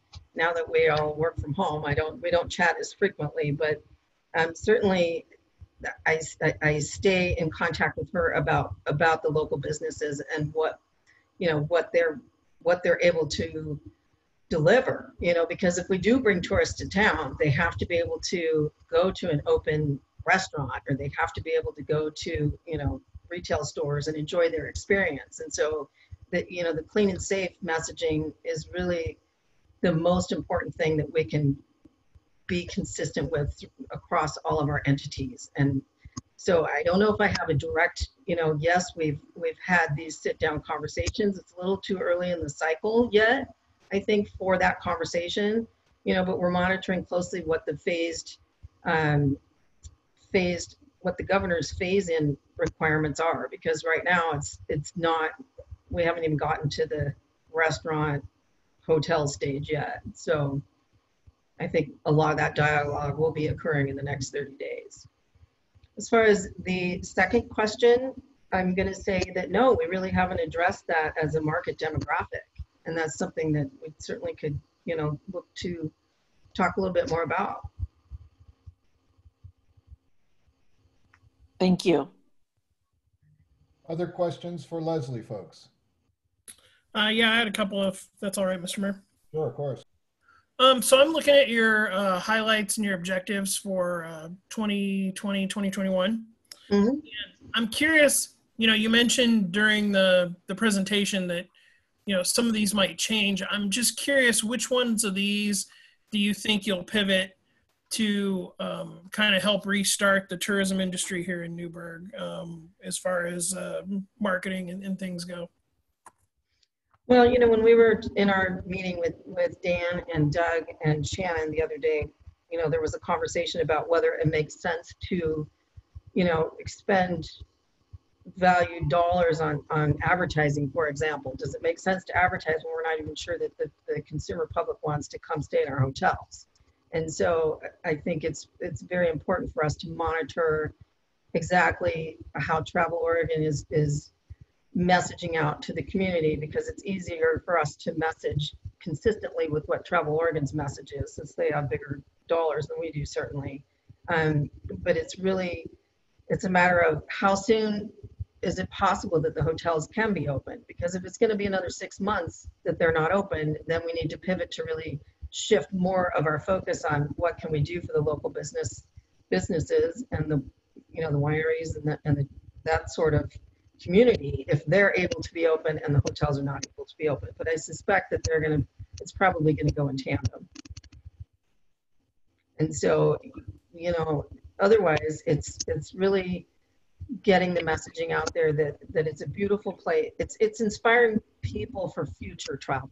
If they're not happy to come travel, a lot of people are just scared to get out and about right now, or even in the next 3-6 months. And so how do we inspire them by armchair travel to want to come next year, if you will? And so I think that's part of the whole PR messaging, you know, really getting story pitches out there to, you know, writers right now are looking for content because there's just not a lot going on. So what can we do to get ahead of the curve of everybody else who starts coming out with their marketing? Can we be out there ahead of that first? One of the other issues, I'm kind of a news junkie and I watch the Sunday news shows.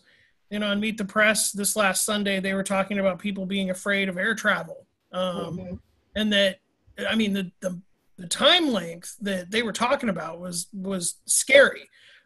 They said 40% of the people they surveyed said they were not going to get on an airplane for 9 months. Yeah. And I kind of look at that and I think this tourism strategy, and I just wonder, is it going to be, you know, I being in marketing and in public affairs, I understand you want to advertise when business is bad. However, I look at a 9 month out and things start hopefully coming back to people being comfortable getting on an airplane.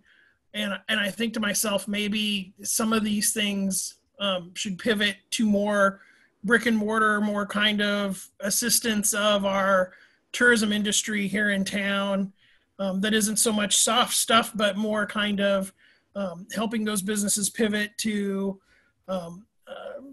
you know, more of an online model or more of a, you know, I don't know. I look at, you had a picture of Ewing Young, and I've been watching with interest how they've been changing their business model to stay open. And, you know, I'm just wondering, I'm kind of rambling now, but I'm just kind of wondering which ones of these things do you see yourself pivoting, and are you open to pivoting to more of a assistance to local folks while we wait for visitors to come back? Well, I think one of the important things to remember is and I do participate in a lot of research.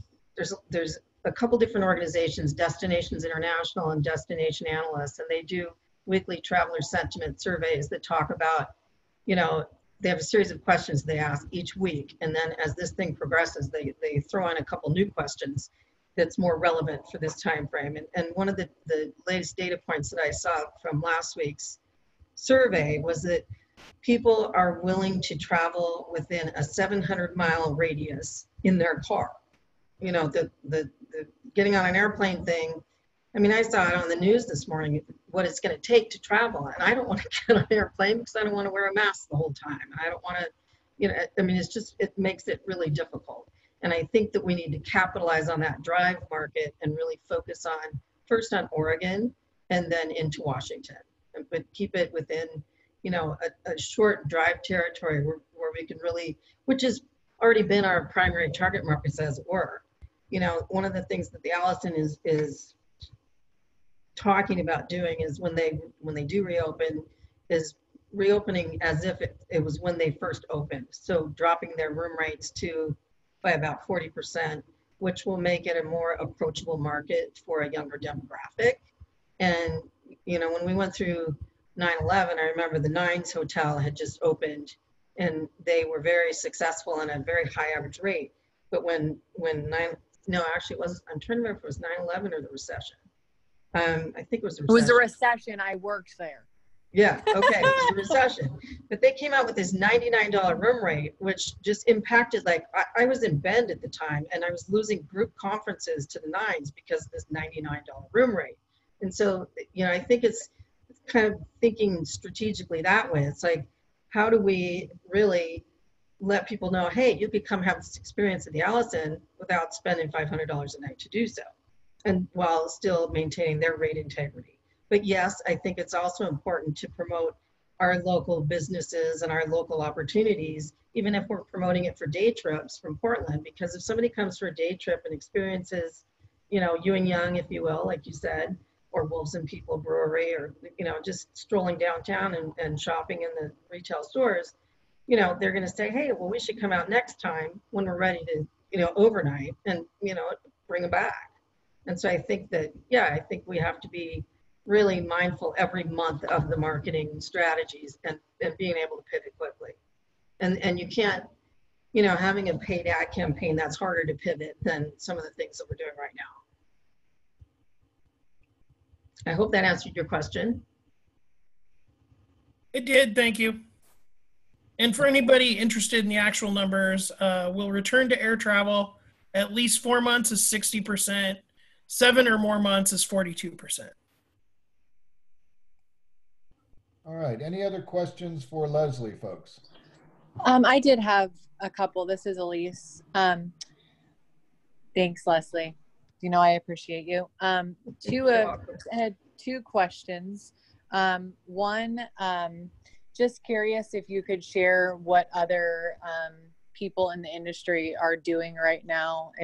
If you have any information on that, I'm sure you're talking to others in Travel Oregon and Visit McMinnville, and I apologize if I missed that. And then the second thing is I just wondered on the budget proposal, if you could speak to what you're going to be using for, it looks like there's a 25% increase in your salaries, and is that like a consulting fee? And I apologize if I missed that.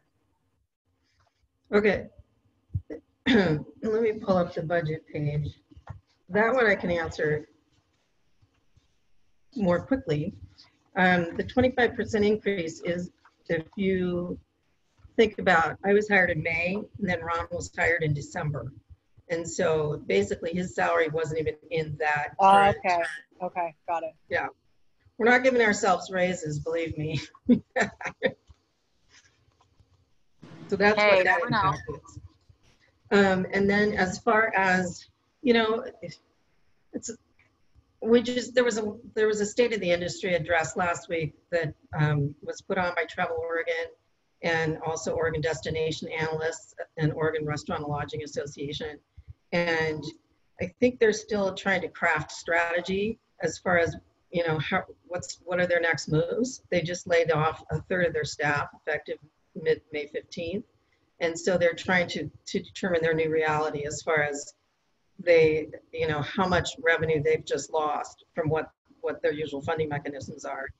And similarly, you know, I think Visit McMinnville is going through almost the same time process as we are. They're budgeting to be down, I believe, about 50% in revenue. And if you might recall, you know, their revenue structure is a little bit different than ours. They receive 70% of the TLT and 30% goes to the general fund. We were grandfathered in because Newberg had a lodging tax prior to when the state of Oregon mandated what the collection should be for tourism promotion. And so they're in their contract renewal process right now. But I think that similar conversations have occurred about keeping it more local marketing, you know, state of Oregon marketing, drive market. I don't think anybody's gotten into real specifics yet. We're kind of waiting and watching for the next few weeks to see what the trends tell us. Because some of the research that I've seen is consumers aren't yet ready for real hardcore marketing messaging. You know, they just want to have kind of dreamer, you know, so Visit McMinnville is pushing out their videos. They have beautiful videos that they've produced. And so they're just trying to inspire people to dream about when they will come visit. All right, folks, other questions? Thank you. All right, Leslie, I think I've got one. You know, looking at the budget, if I'm interpreting this correctly, we're going through from, you know, end of the fiscal year reserves at about 393,000 to the end of 2021 or midway through 21 down to 78,000. If we include you know, a rough amount of TLT for the following year, assume we get back to pre-COVID times, am I correct to interpret that would bring in 165,000 for the following year?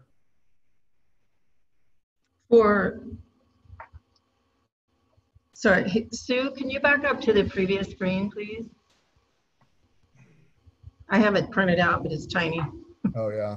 So okay. So at the bottom column, end of fiscal year balance, 393,000 or 394,000. So okay, well the good news is Matt magically found us another $15,000 on Friday. Okay. So it's now 441,000 for total expenses. And then the end of fiscal year, oh, sorry, I'm reading the wrong spreadsheet. Hold on. Stand by. Yeah, this is the current one, okay. 441,000. And then the carryover is 94,000 according to my spreadsheet. So I'm wondering if we didn't update that very bottom. Yeah, I think it's you know, either way, you know, we're burning the reserves pretty hard, right? Yeah. Or any of them. So, and what I'm trying to say is, what I'm trying to get at is, if you had $90,000 at the end of the 2021 fiscal year, and the next year you're projected to bring in 165,000 in TLT revenue, if things go swimmingly or we're back, you're still going to be well below the operating level that you're currently projecting. So does that make sense? Am I missing something? Yeah, no, it does. But what you're saying, the 165,000 is projected for year end, but what we had budgeted was 324,000. So if and when we get back to the way business was, I put it in for the following fiscal at 320,000. Gotcha. Okay, thank you. That makes sense. Then that brings it to a break even, basically, at the end of that fiscal. Good. Oh, good. That makes me feel better. All right. Good. And you might recall that we had budgeted carryover at last year's budget. We had an end of fiscal year balance that we were carrying over about 120,000 for each of the 2 years. Gotcha. So we're not shifting. It's not shifting it by a dramatic amount. It could be a lot worse. Good. So good. And then the other question is, I did visit the Taste Newberg website. It's beautiful, by the way. It looks great. But I have a question, and I don't know if this is just an industry thing or if there's something more to it, but I noticed that you've got, and I'm not trying to be too homey, but I'm just that, you know, there's Sherwood and McMinnville and this kind of thing. Their sort of attractions are noted as well on our website. I'm just wondering sort of why, or what's the logic there? Well, you know, when we were trying to decide if we were going to incorporate the Travel Oregon data, we looked at Visit McMinnville, and they populate everything in Travel Oregon's sphere within 20-mile radius of McMinnville, because we know that visitors don't just come to one place and then stop at the county line or at the city line. And so when we looked at our radius, you know, that's where the cities resulted. It resulted in including Sherwood, including, I think, I don't remember if Gaston's in there because of the Tree to Tree Adventure Park. You know, so we were trying to include attractions that people would come to the greater area to visit. We debated that one a lot, you know, and we have the ability to pivot it down any day that we want. You know, we can just reprogram it to just say, okay, we just want to do Newberg, Dundee, St. Paul, nobody else. Okay. You know, but we're trying to, you know, promote it at least from a county standpoint. But we did stretch outside county a slight bit. Yeah. All right. Well, thank you. Any other questions for Leslie, folks, or for Doug? All right, hearing none, do we need a recommendation from staff?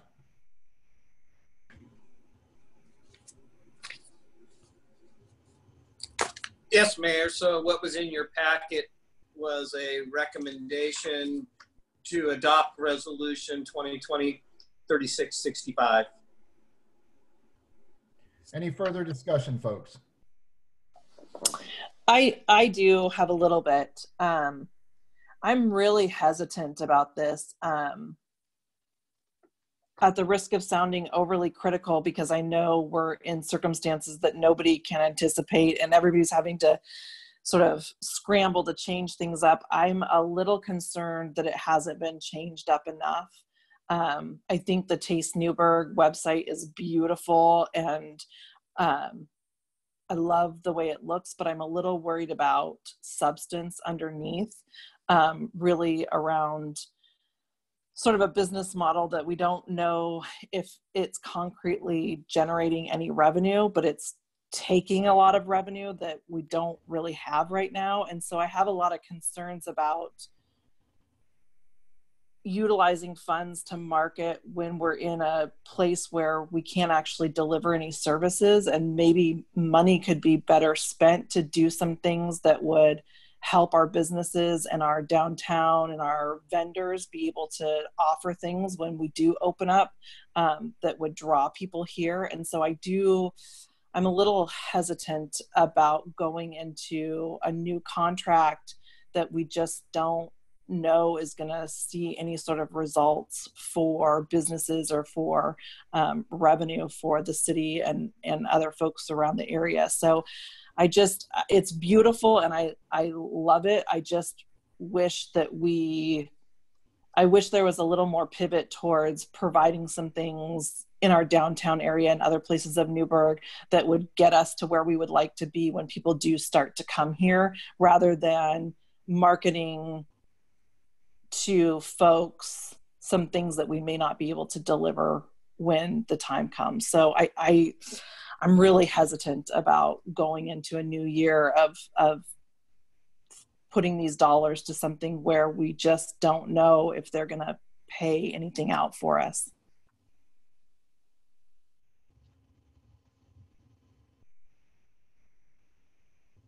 Okay, so Doug, are you going to tackle that, or am I tackling that question? You are. Oh, thank you.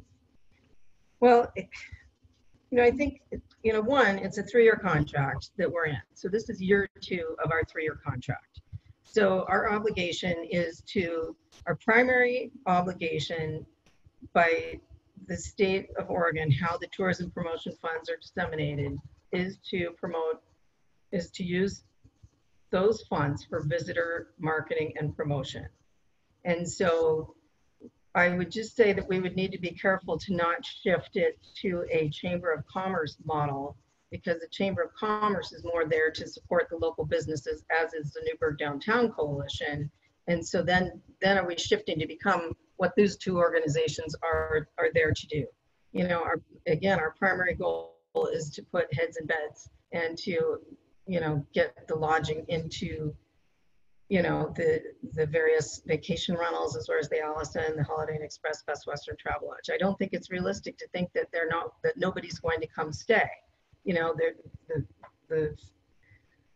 When I spoke with the owner of the 4 properties on I call it on the highway, the Holiday Inn Express, Best Western Town and Country, and Travelodge are all owned by the same owner. And they had talked about closing 1 or 2 of the properties, and they were going to base it on demand. And they have kept 3 of those properties open, and the 4th one is closed only because it had a fire and they're not able to get it open. So they are seeing some traffic. And so I think to just assume that we're not going to have lodging traffic, I think that's just, I don't believe it to be true. And I think that, again, if Pierre's fielding calls at the Allison for when are you going to be open, how soon are you going to be open, and how soon can we come, to me, it just demonstrates that there is demand out there. And I think that, the sooner that we can get bodies into these lodging facilities, the more it serves not just us, it helps general funds as well.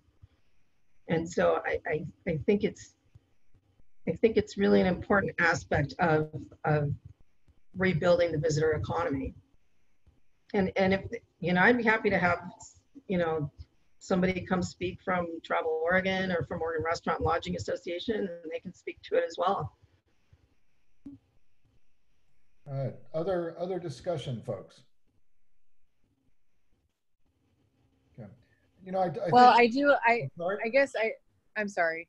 I guess, you know, I mean, I've asked similar questions to what Stephanie just brought forward. And I think part of it too is just, again, I do think that as a council, we need to have a joint conversation on the chamber and Visit Newberg. And, you know, Downtown Coalition isn't, you know, we're not directly involved per se financially, but I do think just us understanding what strategies we have available as this pandemic is hopefully settling, but quite frankly, probably going to surge again in the fall, you know, what our strategy really is around tourism in alignment with our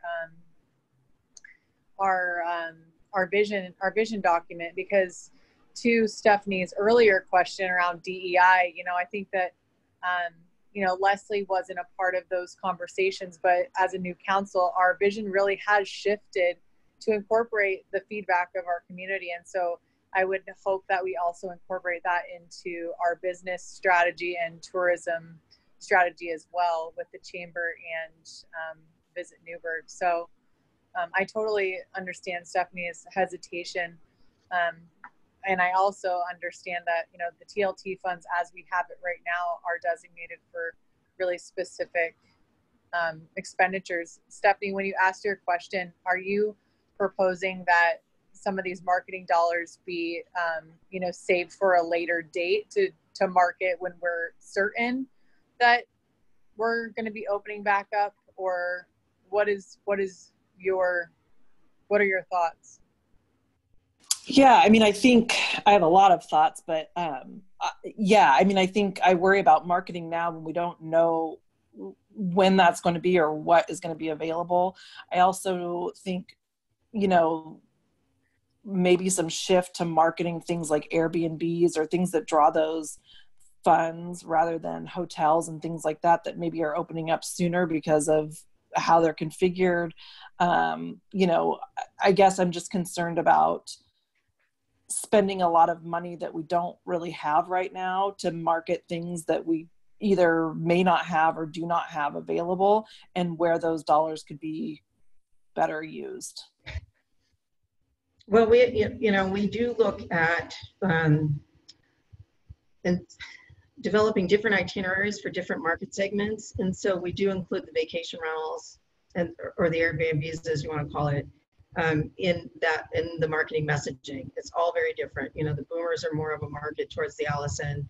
You know, the millennials are more a market for the vacation rentals, and then there's a whole category in between that just looks for the best price they can find. Typically, the Lodge and the Holiday Inn Express or the Best Western.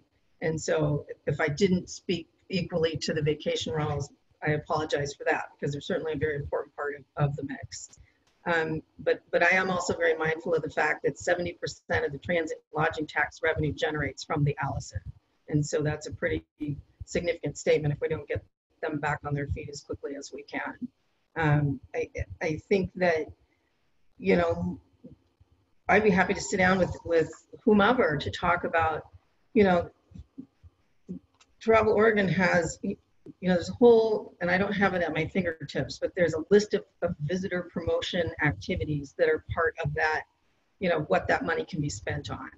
And so it's not at our discretion to just shift it to say, okay, we're going to just contribute that to the local businesses to get them reopened or what have you. So, I mean, we would have to have a very coordinated strategy that aligns with those operating procedures, if you will, that are dictated by Travel Oregon for that lodging tax that's collected. And so, you know, I'm open to whatever conversation that we need to have. But again, it's just, I just feel very strongly about how critical it is to get that lodging revenue back moving again. And keep in mind, this budget's for 12 months. So, you know, for the first 6 to 9 months of that budget, we could be spent, you know, on organic activities that aren't, you know, really putting the dollars and cents into it. And then we could push out the more marketing, you know, advertising side of it the last 3 months of the 12-month time frame. So, you know, if we're still in this by, you know, April, May, June of next year, then we're really, we got a lot of troubles. I don't even know how to address that one. We need to come out of it before that time. But I certainly understand your concern, and I'm happy to sit down with the parties, whoever may be, to discuss how we can best strategize this expense. Leslie, you know, it looks like your, you know, essentially your overhead costs, so, you know, payroll and general operations are probably, I think if math serves, in the ballpark of about 211,000. The market programming and marketing expenses, if things were really bad, could they largely just be halted? Well, let me look at my budget screen again. You know, we could halt any further website development. You know, we have phases. You know, we launched the website. We had more development work to do there. We could halt that. We could halt any ad spend at all. We could, I'm just trying to see. I mean, sure, there's a lot of things that we could turn off, but I think that it would just be, you know, I think it would be really disappointing to put as much energy as we put into creating this brand and then just shut it down. You know, just say, okay, we've got 12 months into this, and now we're not going to continue any sort of marketing activities to build a brand. It just, I worry for what that would do long term. Right. Yeah, and I'm not advocating for that. I'm just trying to get either, you know, you use the word pivot or, you know, how agile the budget can be. You know, and that's just, I'm only saying that in, you know, if in the very worst case, you know, we get a spike back up in September and things aren't looking good. That, I guess that's what I'm trying to get at, is just the agility that's built into the budget. So thank you. You know, the biggest thing that we're in the middle of right now is talking with the PR agency for a one-year contract. And so, you know, that would be probably the biggest locked in thing that we would have. We're certainly not going to go in and place any ad campaigns from any long-term strategy. So that's, you know, with digital advertising, you can really kind of push it out fairly quickly and pull it back just as easily. You know, print advertising is a whole different story. So we've been avoiding that completely, just because you're contracted and it makes it difficult to not spend that expense. And so there is quite a bit of it that we could put in stasis if we had to. And in the budget, where does that PR contract appear? Where does that on here? On the budget page? Yeah, but I don't see, I'm sorry, maybe I'm just missing PR. It's under media relations. Oh, media relations, got it, thank you. Thank you. All right, folks, other questions or discussion? Mr. Mayor, if I might, Leslie, I guess what's giving me pause is that, again, I go back to page 7 in your presentation, and I appreciate the breadth and length of all the topics, but I guess what gives me pause is that there's no specifics there about what your messaging is going to be. I mean, this is a business plan for the next 12 months. You've talked a little bit about getting folks from Washington and Oregon to stay here, but then your website also promotes Sherwood and other places. And I understand trying to promote activities in the greater market area, but it would seem that if it just doesn't, I guess for me anyway, the short-term business plan piece, I'm not sure what that looks like. I know what you had in place and I know where we were going, but right now for the short term and the situation we're in, I don't know what your message is going to be. And so to approve a budget like that and not know those specifics, for example, you can say, write ongoing website posts, promote area tourism stakeholders and events. we just found out today we lost Tunes on Tuesday. So, you know, what are you going to promote? And give me some specifics on the next 6 months. What are we looking at? What is your organization going to do with those funds that is specific to the situation we're in? And that's just where I'm at. So I'm not prepared to vote on this today. I'd love to see Leslie come back and give us some specifics for the next 6 months, just so that way I'm a little more comfortable with approving a budget like this. That's just me. Well, you know, I left it fluid to a certain extent because I think it's so impossible right now to know how to market when we don't even know what the consumer behavior patterns are going to be. You know, so I can write a plan and know specifically what I'm marketing if I know, you know, who we're marketing to and why. And so I left it somewhat vague so that we could pivot as we needed to go through this path. I mean, if you want us to go back to the drawing board and dial in some specifics, that's fine. But I think that it's very difficult to know what those might be. But I'm happy to take it back and put some more work and energy into it.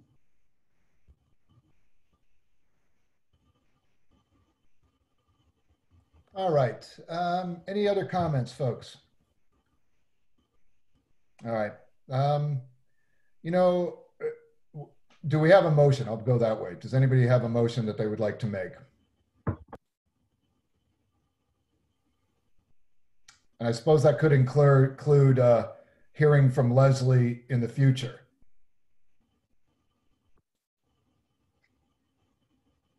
Mr. Mayor, this is the city recorder. Yes. Point of order. Please. Are we going to table it for a date certain, or? Yeah, I guess that no one wants to make a motion on voting on it, but I need further direction from the council as to what to do with this item. Yeah, we're trying to get that actually.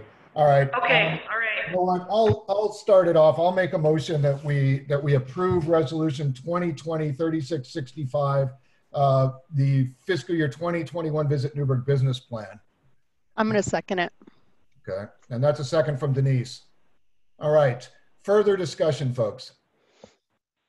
I guess I need clarification, like, I guess confirmation that Leslie, that, you know, that this, I understand what you're saying in the sense that there really were two paths to take. One that's like a scale plan that's specific and taking a best guess, and then one that's more vague and allows you to pivot. But what I guess I just need confirmation on from you is that if this is approved, that, you know, you're going to pivot your marketing strategy based on the pandemic and, you know, I guess fiscally responsible spending of marketing dollars. I feel like at least I need to hear a little bit more in that sense, because I'm getting the sense that your argument is that if you spend the dollars, they will come. But I guess my argument from a public health standpoint is if they can't come, then they can't come. So absolutely, and you know, that's one of the reasons why you serve as ex officio on our board, so that you can know that we have these discussions monthly at our board meetings as far as how are we going to pivot and what direction are we going. We actually have a board meeting scheduled on Wednesday where we will have further dialogue about this, you know, as far as, you know, because you can only take it little increments at a time. And you're right, it may never make sense in the next 6 months. If we have another surge, it won't make sense for us to be marketing in any way that we've discussed in this plan. And so again, if you want me to come up with a contingency plan, I could take an attempt to do so. Or I can put a statement into the plan that says, you know, we will pivot as market conditions allow, and be as mindful as we possibly can about the expense. Yeah, could we add that to the motion? Is that Sure. possible? I have a comment too, Mayor. Oh, sorry, go for it, Denise. Actually, Leslie, I trust you more because you were vague. Anyone who comes to me today that gives me a solid plan is a liar. unless they have a crystal ball somewhere tucked away, it's not going to happen, right? We don't know. I understand that, you know, we put responsible people on your board, right? And they are going to make responsible decisions. It's unfortunate. Dan probably knows this better than anyone else. You stepped into a situation and who knew, right? So I believe that this organization and the board members that you have on there will do the right thing and look at it monthly to make decisions. You cannot tell us today with a straight face what you're going to do. And if you did, I wouldn't believe you. Leslie, can you refresh my memory? How often do you report to us? Is it quarterly? Yes, and I'll be reporting to you in 2 weeks on the January to March quarterly report. Okay. So and our board meets monthly, and then we've been having executive committee meetings in between the board meetings since this COVID began, so that we could really talk about what are we doing from a budget standpoint and how are we going to, you know, really find our best path. All right, folks, other questions, other thoughts? Okay, so wait. I've been chewing something over about demographics and the way different people are affected by this. And because my wife and I happen to be retired, our income was not affected. We're surviving. But there are people who can't survive economically this at all. And there are people more wealthy than my family, for sure, who are just itching and waiting. So this is a bit of a risk, but we don't want to miss out on those opportunities, is what I'm hearing. And I don't know, it seems to me Leslie is hoping that those people will be able to make it, and we will benefit from those who are just have the money and are itching to come and taste Newberg. Elise, remind me what you wanted added to the motion. Oh, I don't know. What Leslie said around, you know, ability to pivot the marketing strategy in coordination with public health recommendations due to COVID-19, something like that. Okay, so that would be just an amendment to the business plan. Right. With that amendment, okay. Anybody else? Well, I did comment earlier, Taste Newberg's marketing messaging will be paralleled with Governor's and Travel Oregon's phased reopening plan, crisis recovery, and rebuilding phase. So, you know, we're basically following those steps, you know, as far as when those phases move into the next. I'm not saying this very well. So, you know, it's a phased marketing campaign based on consumer behaviors, based on, you know, not consumer behaviors, based upon viral behaviors, I guess I should say.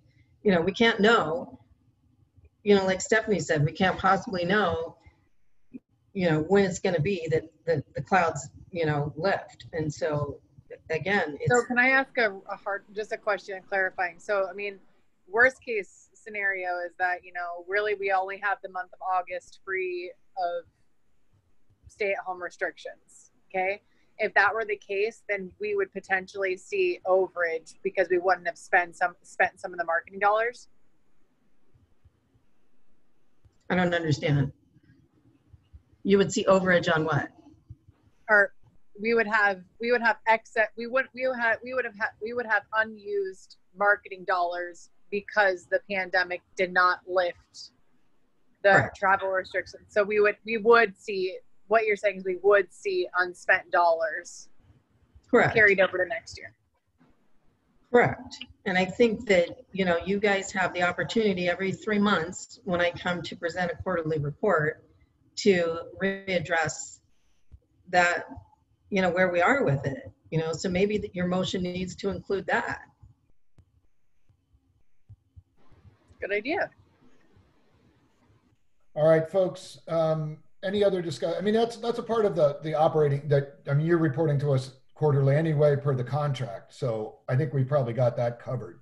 Yeah. But any other discussion, folks? All right, we have a motion on the floor, and it sounds like the part that you were asking for, Elise, is already included in the budget. Yep. Mr. Mayor, if there's a motion on the floor, then someone needs to make a friendly amendment to the motion, and the maker of the motion needs to accept it. Yeah, I don't think, Sue, I get to the point where we may not need that. So we're just working through that. All right. Are you comfortable then, Elise, with what you just heard? Yep, I didn't read closely enough. Okay. All right. Any other discussion, folks? All right. Hearing none. All in favor of Resolution 2020-3665 signify by raising your left hand. I don't know that I can see. I see 1, 2, 3, 4. Is that everybody? Did I count right? 1, 2, 3. Okay, so I've got 4 yeses and 3 nos, unless I counted wrong. Yeah. So, Mr. Mayor, for the recorder, could we please do a roll call vote? Please. Okay, because I'm watching the screen, but I can't count hands. Sure. Piros? Yes. Johnson? No. Yarnell Holloman? Yes. Martinez Blancarte? Yes. Rogers? Yes. Bacon? Yes. Finley? No. Mayor, I have 5 yes, 2 no. Motion passes. Okay, thank you. I'm glad you checked me because I couldn't count, so that's good. All right, moving along to request to fly the LGBTQ plus rainbow pride flag for the month of June, and I believe this is Mr. Rux again. Thank you, Mayor. So back on December 9th, Rebecca Swindle came before the City Council and spoke to you about flying a pride flag during Pride Month, which is in June of each year. The question come up prior to that back in June where retired City Manager Hannah asked me to do some background research. And so I included that material. And that was more focused on what about flags? What about pennants? Where can they go? What are the city's regulations? And I don't want to get into all of the minutiae detail about the city's sign regulations because you'll all go to sleep. But to hit the highlights, you know, pennants and flags are temporary flags. We do allow flags on flagpoles, and so we have those on public flagpoles. There are private flagpoles that fly the U.S. and the state flag. If you were in front of City Hall right now, you'd see the U.S. flag, the POW flag, and the state of Oregon flag. I've noted in your report that we have a variety of standards that apply when it relates to flags. And so we have definitions of what a flag is. We have definitions of what a portable sign is. We have definitions on what a sign generically overall encompasses. And so I listed all of that out. And, the bottom line is, can you have flags? Yes. Can you have pennants? Yes. Can you have banners? Yes. There are different regulations that apply to each one. I also then noted in the report that we have a provision under 15.435.100 on flags that an unlimited number of flags are permitted on Memorial Day, President's Day, Independence Day, Veterans Day, Labor Day, Flag Day, Peace Officers Day, the Friday of the Camellia Festival, and the Friday of the Old Fashioned Festival, or any festival day designated by the Newberg City Council. So that one's, that last piece leaves it kind of broad and open. The city has 6 flagpoles We got the large one down at the east end of the couplet, where that flag changes out. We fly the smaller flag during the winter months and the larger flag during the summer months. Winters, because of the rain, the flags get heavier. There's a whole structural set of issues with flagpoles. We've got the one I mentioned previously here at City Hall. We've got one at the police department. We've got one at Francis Square, one at the wastewater treatment plant, and one at the Public Works maintenance yard. Some of our flagpoles, we fly the 3 flags, like I mentioned, the U.S., the POW, and the state of Oregon flag. We went and did some research in the past, and the Department of Administrative Services has some protocols as well on flags. I provided the link in your report. I also provided the specific language from their policy, and their policy does apply to cities, towns, and municipal corporations. They also, in their material, they talk about the size of flags based upon the height of the flagpole. Should note that all flagpoles need a building permit because there's structural integrity to fly a flag off of a particular pole. Also includes some information from the U.S. Code, the 4 U.S. Code, Chapter 1 on the flag. The one is applicable to this discussion is subsection F. When flags of the state, cities, or localities or pennants of societies are flown on the same halyard with the flag of the United States, the latter should always be at the peak. So that's basically U.S. flag always goes to the top. If you have a series of flagpoles, still the U.S. flag is the one that flies the highest, and then it's kind of the hierarchy that goes down from there. So as you can see, we have local regulations, we have state policy guidance, and then we've got U.S. code provisions as well. I outlined several policy considerations for the council on this discussion. One of those being, if we pull a flag on our poles in addition to the U.S. or Oregon flag, it's a policy issue of the city council. What criteria does Newberg use for adding any flags or pennants to the city flagpoles? We don't have any policies in place, so we've got some code criteria.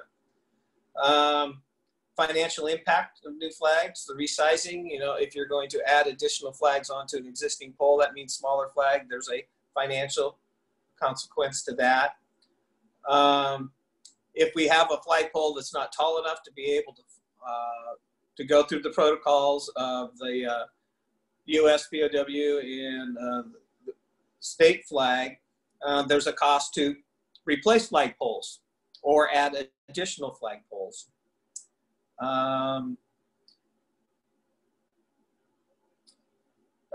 You know, should we have a system for Newberg flying our city flag and any other flags on a pole that's separate? So this gets to, we have the city flag.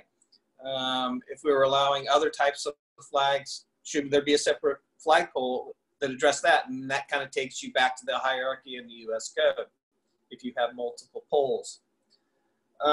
I mentioned the section in our code on flags, and could that be modified to include the pride flag? Last on this one is that City Attorney Stone did some research, which I included in your packet, that came from 2 cities in California addressing the issue of the pride flag, and that was Costa Mesa and the city of Santa Ana. And we've included those as attachments 2 and 3, where their councils looked at and came up and developed some policies related to flying a pride flag. I think the last one that I might add, and I didn't have this in the original, is here we are at the 1st of May. Pride Month is coming in June. Social distancing protocols are in place. We have not reopened. Could there be that the city council adopts a proclamation? This is the kind of the first step to all of this, and could that be done at your first meeting in June or our second meeting May 18th in May on a proclamation? Another one would be banners on private buildings. Those are allowed. Those who are interested in having a pride banner rather than a flag, could they work with individual businesses in order to get approval to have a banner on their building? So that's what I have to start the discussion, Mayor. All right, thank you. A question for Truman. Truman, when looking at the resolutions in other communities. Did you find anything in Oregon? I did not, but I didn't look at every city code in Oregon, so there may be one or more out there that I did not find. But in doing what essentially was an internet search based on words, I did not find any in Oregon.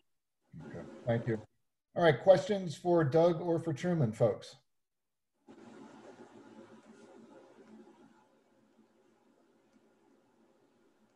Well, I'll make a comment anyway. From looking at, and I guess what am I looking at? I'm looking at Costa Mesa, and they term these as being commemorative flags, number one. So, and it's something and it says clearly that the city's flagpoles are not intended to serve as a forum for free expression by the public. Rather, the city's flagpoles are to be used exclusively by the city, where the city council will display a commemorative flag as a form of government expression. So, you know, I think it's interesting this evening, you know, as Doug mentioned, we proclaimed National Historic Preservation Month. And so in theory, if the National Historic Preservation folks had a flag, that could be something commemorative that we could fly. But instead, we went with a resolution. So, I don't know, comments, folks? I just found that timely. Mr. Mayor, could I just address one thing on that? Sure. So looking at the Costa Mesa policy, so that Section 8 commemorative flags, subsection B says, makes it clear that the flagpoles are not intended to serve as a forum for free expression by the public. And then it states the city will not display a commemorative flag based on a request from a third party, nor will the city use its flagpoles to sponsor the expression of a third party. So one of the things, one of the issues is once you, if a third party, the Historical Society or Seahawks fans or anybody came and asked the city to fly a flag for some group, it would be extremely difficult, if not impossible, to craft a policy where the city council could then, or city staff, select based on the content of that speech. You would essentially create a public forum, and whoever had a flag that wanted to fly the flag would bring it, and the city would essentially be obligated to fly it. These policies, the two from California, made it very clear that they aren't responding to third-party requests, that the policy is a expression of the city's speech, not a third party. So they adopted a specific policy that requires the council to take a vote on what flags, commemorative type flags that the council wants to fly. And then, then that is speech of the city expressed through the council's action and not a third party speech. So it's a little different than what you described about the Historical Society. Well, but the counter argument to that would be that we did have a request from a specific individual that could be determined to be a third party. So yes. Okay, so that's really kind of what started this whole process. Exactly. So, all right, folks. Other comments or discussion on this item?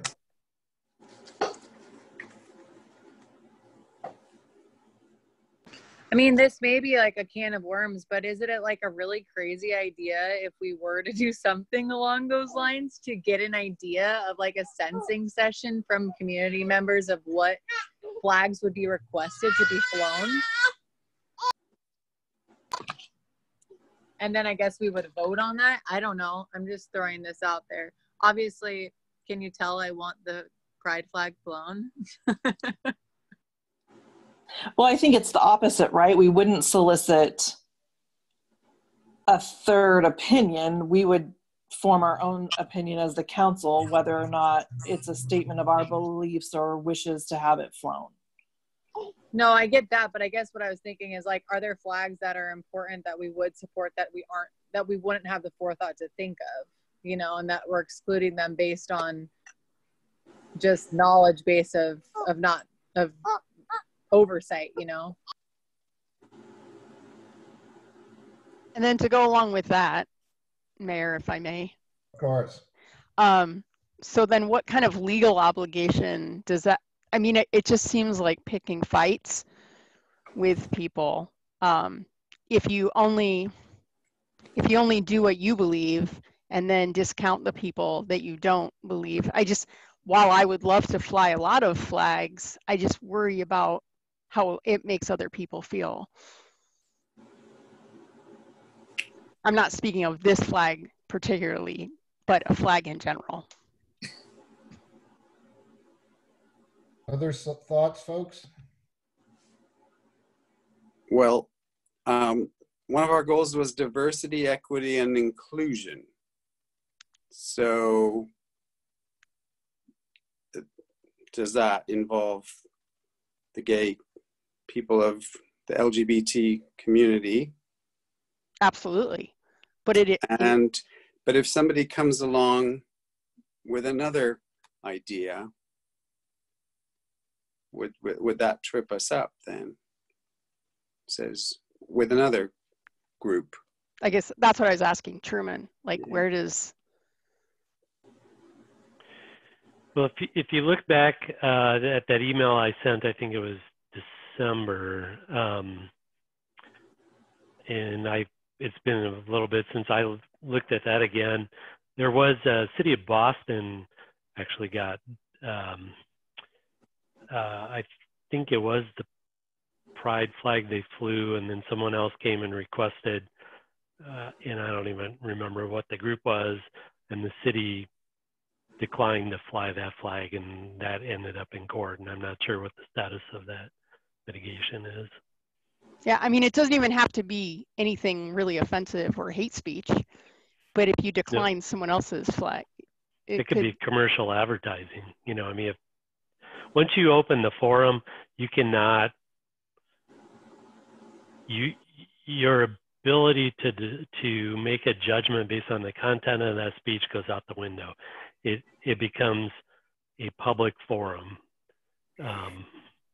If you were to create that public forum. So one of the options, like Doug was talking about, was potentially the city could install a flagpole somewhere. I'm not sure exactly where. I mean, that's a logistical question, but the city could install a ceremonial flag pole and then make it open to groups, and you'd have we'd have to create some policies, some regulations. They may, I don't know if there's a fee, but they fill out an application, they reserve, and, we fly whoever flag wants to be flown. That is one option on the public forum side. Now, I don't think we could do that in conjunction with the U.S. POW and state flag, because those are governed by specific federal and state statutes that we're bound to follow. But you could do it that way.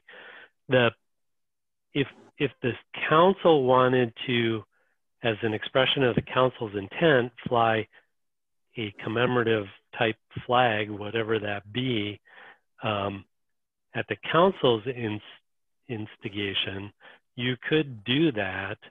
And then we would need to have, in my opinion, we need to have a policy similar to what Costa Mesa or let's see, what was it? Santa Ana, I think. Actually, I think we were looking at Santa Ana Mayor, not Costa Mesas, but you could do that, but then it would have to really kind of generate organically from the council, not come as a request from third parties. All right, further thoughts, folks? Maybe I should just throw in another question. I am a PFLAG member and financial supporter, but not a board member. Is that something that should be disclosed if we move ahead with this particular one? Does that matter? I don't, my opinion, it's all, oh, Truman, you should answer that one. I mean, should it be disclosed? Well, it certainly doesn't hurt to disclose those sorts of things. And it's part of like, if we were having a hearing, which we're not, when the mayor asked for declarations of bias or something like that. But under Oregon Government Ethics Code, there has to be a financial component to create a conflict of interest, either an actual or a potential conflict of interest. So, meaning that I take money from them. Meaning that the public official needs to determine if the decision that the public official is going to participate in would either create a financial benefit to the public official or avoid a financial loss to the public official. Okay. Mr. Mayor. Yes, Patrick. So I had a couple thoughts, and let me collect them. The first one was I looked in the policy considerations on page 7 of the staff report. Just from a nuts and bolts standpoint, okay, do we want to resize the flags so we can fit a 4th one on there? I mean, logistics. Do we want to put up new poles? And how, I mean, I'm just wondering about the logistics of this thing, because,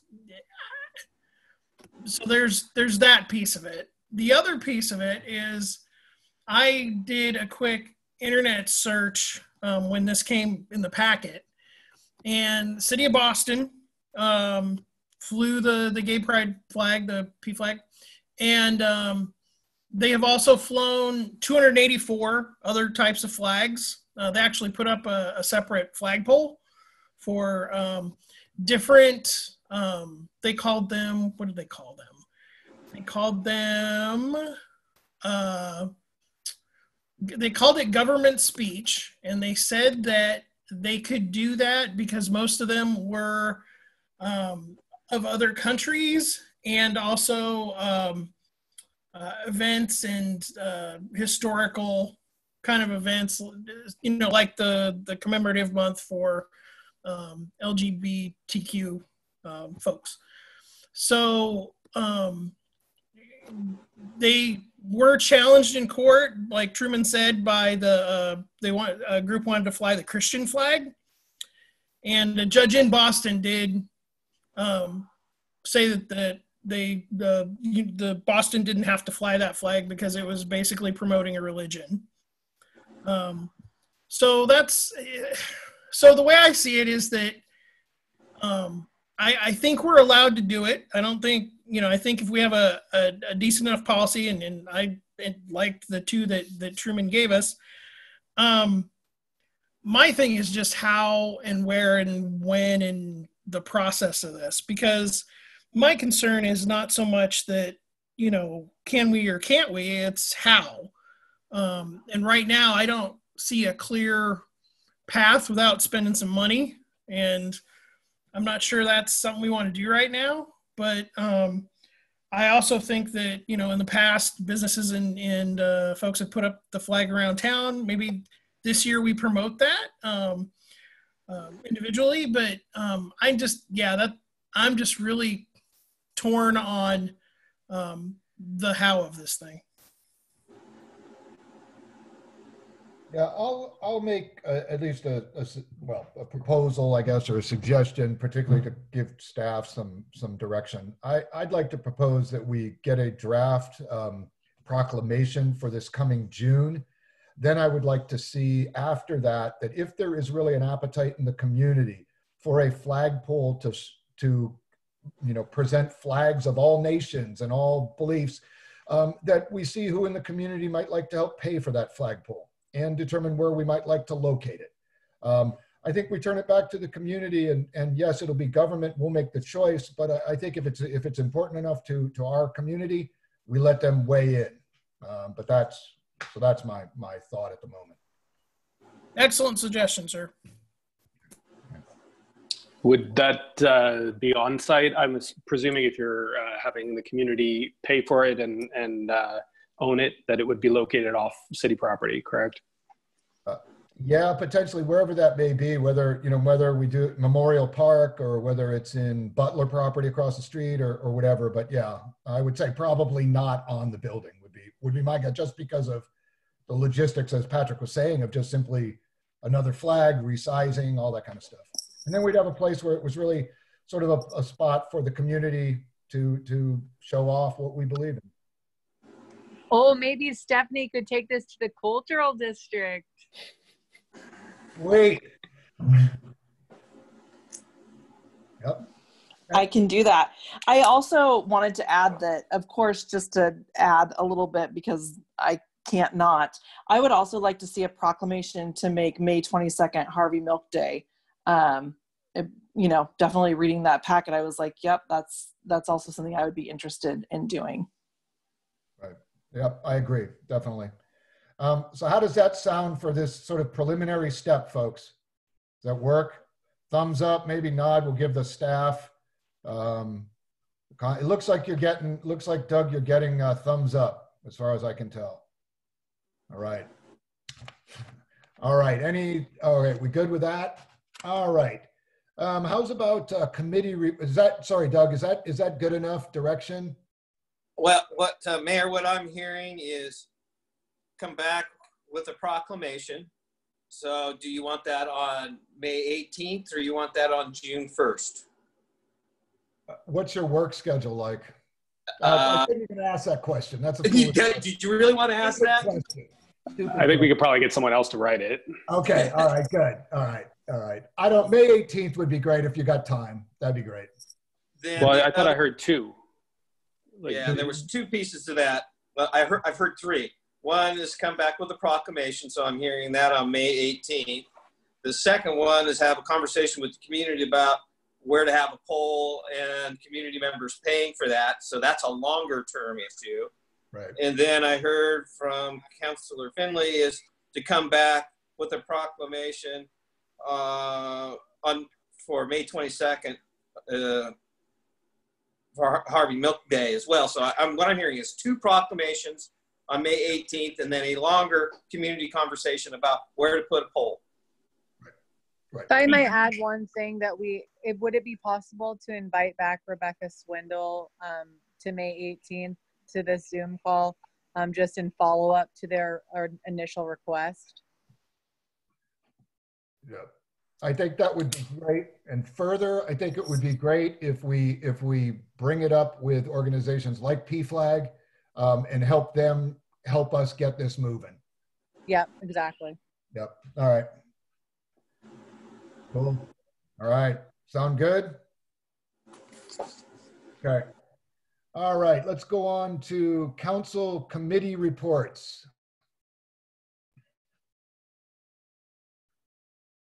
Anyone? Things have been, a lot of virtual stuff. So I'll start off then. We've been still keeping the weekly calls going with community partners. And actually, I thought we'd be having some fatigue by now, but people continue to dial in, so that's good. And it's a lot of the major partners, so Providence and Virginia Garcia, and the health side, and then major businesses, ADEC, DCI, then school district, Parks and Rec, et cetera, et cetera. So it's been well attended, and I think I do a weekly little video deal that doesn't seem to be getting too many views, but at least these partner calls seem to be. The folks participating seem to be enjoying them, and there have been ways to exchange information and try to help each other out. So that's been gratifying. The other ones that I'm doing downtown. Can I say something about that, Rick? Yes, of course. I think it's amazing that you're doing all that. I just really want to give you a public acknowledgement for that. And not to put more pressure on you, but I really think that one of the silver linings of COVID are things like what you're doing. And I would really think that we would want to continue those ongoing conversations in the fashion that you have been. So thank you so much for stepping up in the way that you have. Well, thank you. And thanks to Dan for being in on those calls, and Truman, and Karen Tarmichael for organizing us and all. And also your little video that helps. Yeah. The videos you've been doing, which some of us then share with our friends on Facebook or whatever. Oh, good. All right. Well, if you ever have suggestions for that kind of stuff, please let me know. And we'll try to, I think I got off the track a little bit into the budget details and probably bored a few people to tears, but sorry about that. So I do have one suggestion. You yes. need the light on your face, not on the back of your head. Yeah, which it is like right now, actually. Right. Yeah. Right. I will work to do better with that. So. All right. Thank you. So, and then otherwise meetings, Downtown Coalition continues to do their video meetings. League of Oregon Cities, we've been on pretty much weekly with that. There's a countywide thing that Casey Kula has been organizing that I've been on periodically. And then the chamber is meeting, I think, tomorrow afternoon. So those are the ones that I've been sort of trying to keep an eye on. Anything else on that, folks? All right. Next, I think we've got committee openings, and Sue was kind enough to prepare a release. I think Sue prepared it, or Lacey, or both. Sue, did you want to mention that, or? Yes, sir. Right. So, for any of those who know a teenager or someone in college or high school, we are recruiting for 2 student commissioners. We need 1 student commissioner for the Historic Preservation Commission. They identify, recognize, and preserve significant properties related to the community's history, and they meet quarterly. And we need 1 student for the Traffic Safety Commission. The Traffic Safety Commission is to promote traffic safety through investigation, study, and analysis of traffic patterns. We also need 1 adult for the Traffic Safety Commission. I'm glad to say I heard from our planning student commissioner today, Colin Boldick, who said that he would send it to some people at the high school, and Lacey has kindly put it out on social media and made me a slightly more current poster than my Retros 80 design style there. So applications are available on the city's website, or if someone does want to come fill one out in person, they just need to contact me and I'll set up an appointment to meet with them. So if you know of anyone or could just pass that along, we depend upon our committee members to help our commissions do the city council's work. And that's it from me. Also, and you know that 80s look is coming back. It's gonna, and is that just because you're showing your age? Is that it? Is that why you're thinking about that? I am of a vintage age. Well, yes, you are vintage indeed. All right. Anything else for that? So yeah, so it is. I mean, we have historic preservation. It's National Historic Preservation Month. It's a very good time to get out there and find a commissioner for that. So, all right. Anything else? Oh, and I should say we've also got traffic projects coming up that traffic safety would certainly want to be involved with. So there you go. Anything else for the good of the order, folks? Mr. Mayor. Yes, sir, Truman. Well, actually, I had a question for Councilor Johnson. Uh-oh. Recognizing that today is Star Wars Day, May the 4th, Nice. I'm wondering what happened to Han Solo. Well, this is a city council meeting, and I felt there needed to be a little more gravitas. So Han Solo is over here. Right. Okay, I have a confession to make about my committee meeting that I missed. The Economic Opportunity Commission I had trouble with my internet and with the app, but I have that resolved, so I'll be there on the next one. Yes, and actually, speaking of which, I need to make a public apology to Mayor Bob and to Dan for missing a call this morning, and to Sue, Truman, and Dan for being late on a run-through call this afternoon. It was one of those days. So yes, happy Star Wars days. Tomorrow is Cinco de Mayo. So all y'all, get out there. No, stay home and don't go out. So anyway, all right. Budget committee. Anything else? All Budget right, committee y'all. tomorrow. Have a good evening, and we'll see you tomorrow night. So tomorrow night it is. Yeah, can't wait. That's right. Mr. Mayor, I move we adjourn. Oh, See ya. We're adjourned. See ya. I second it.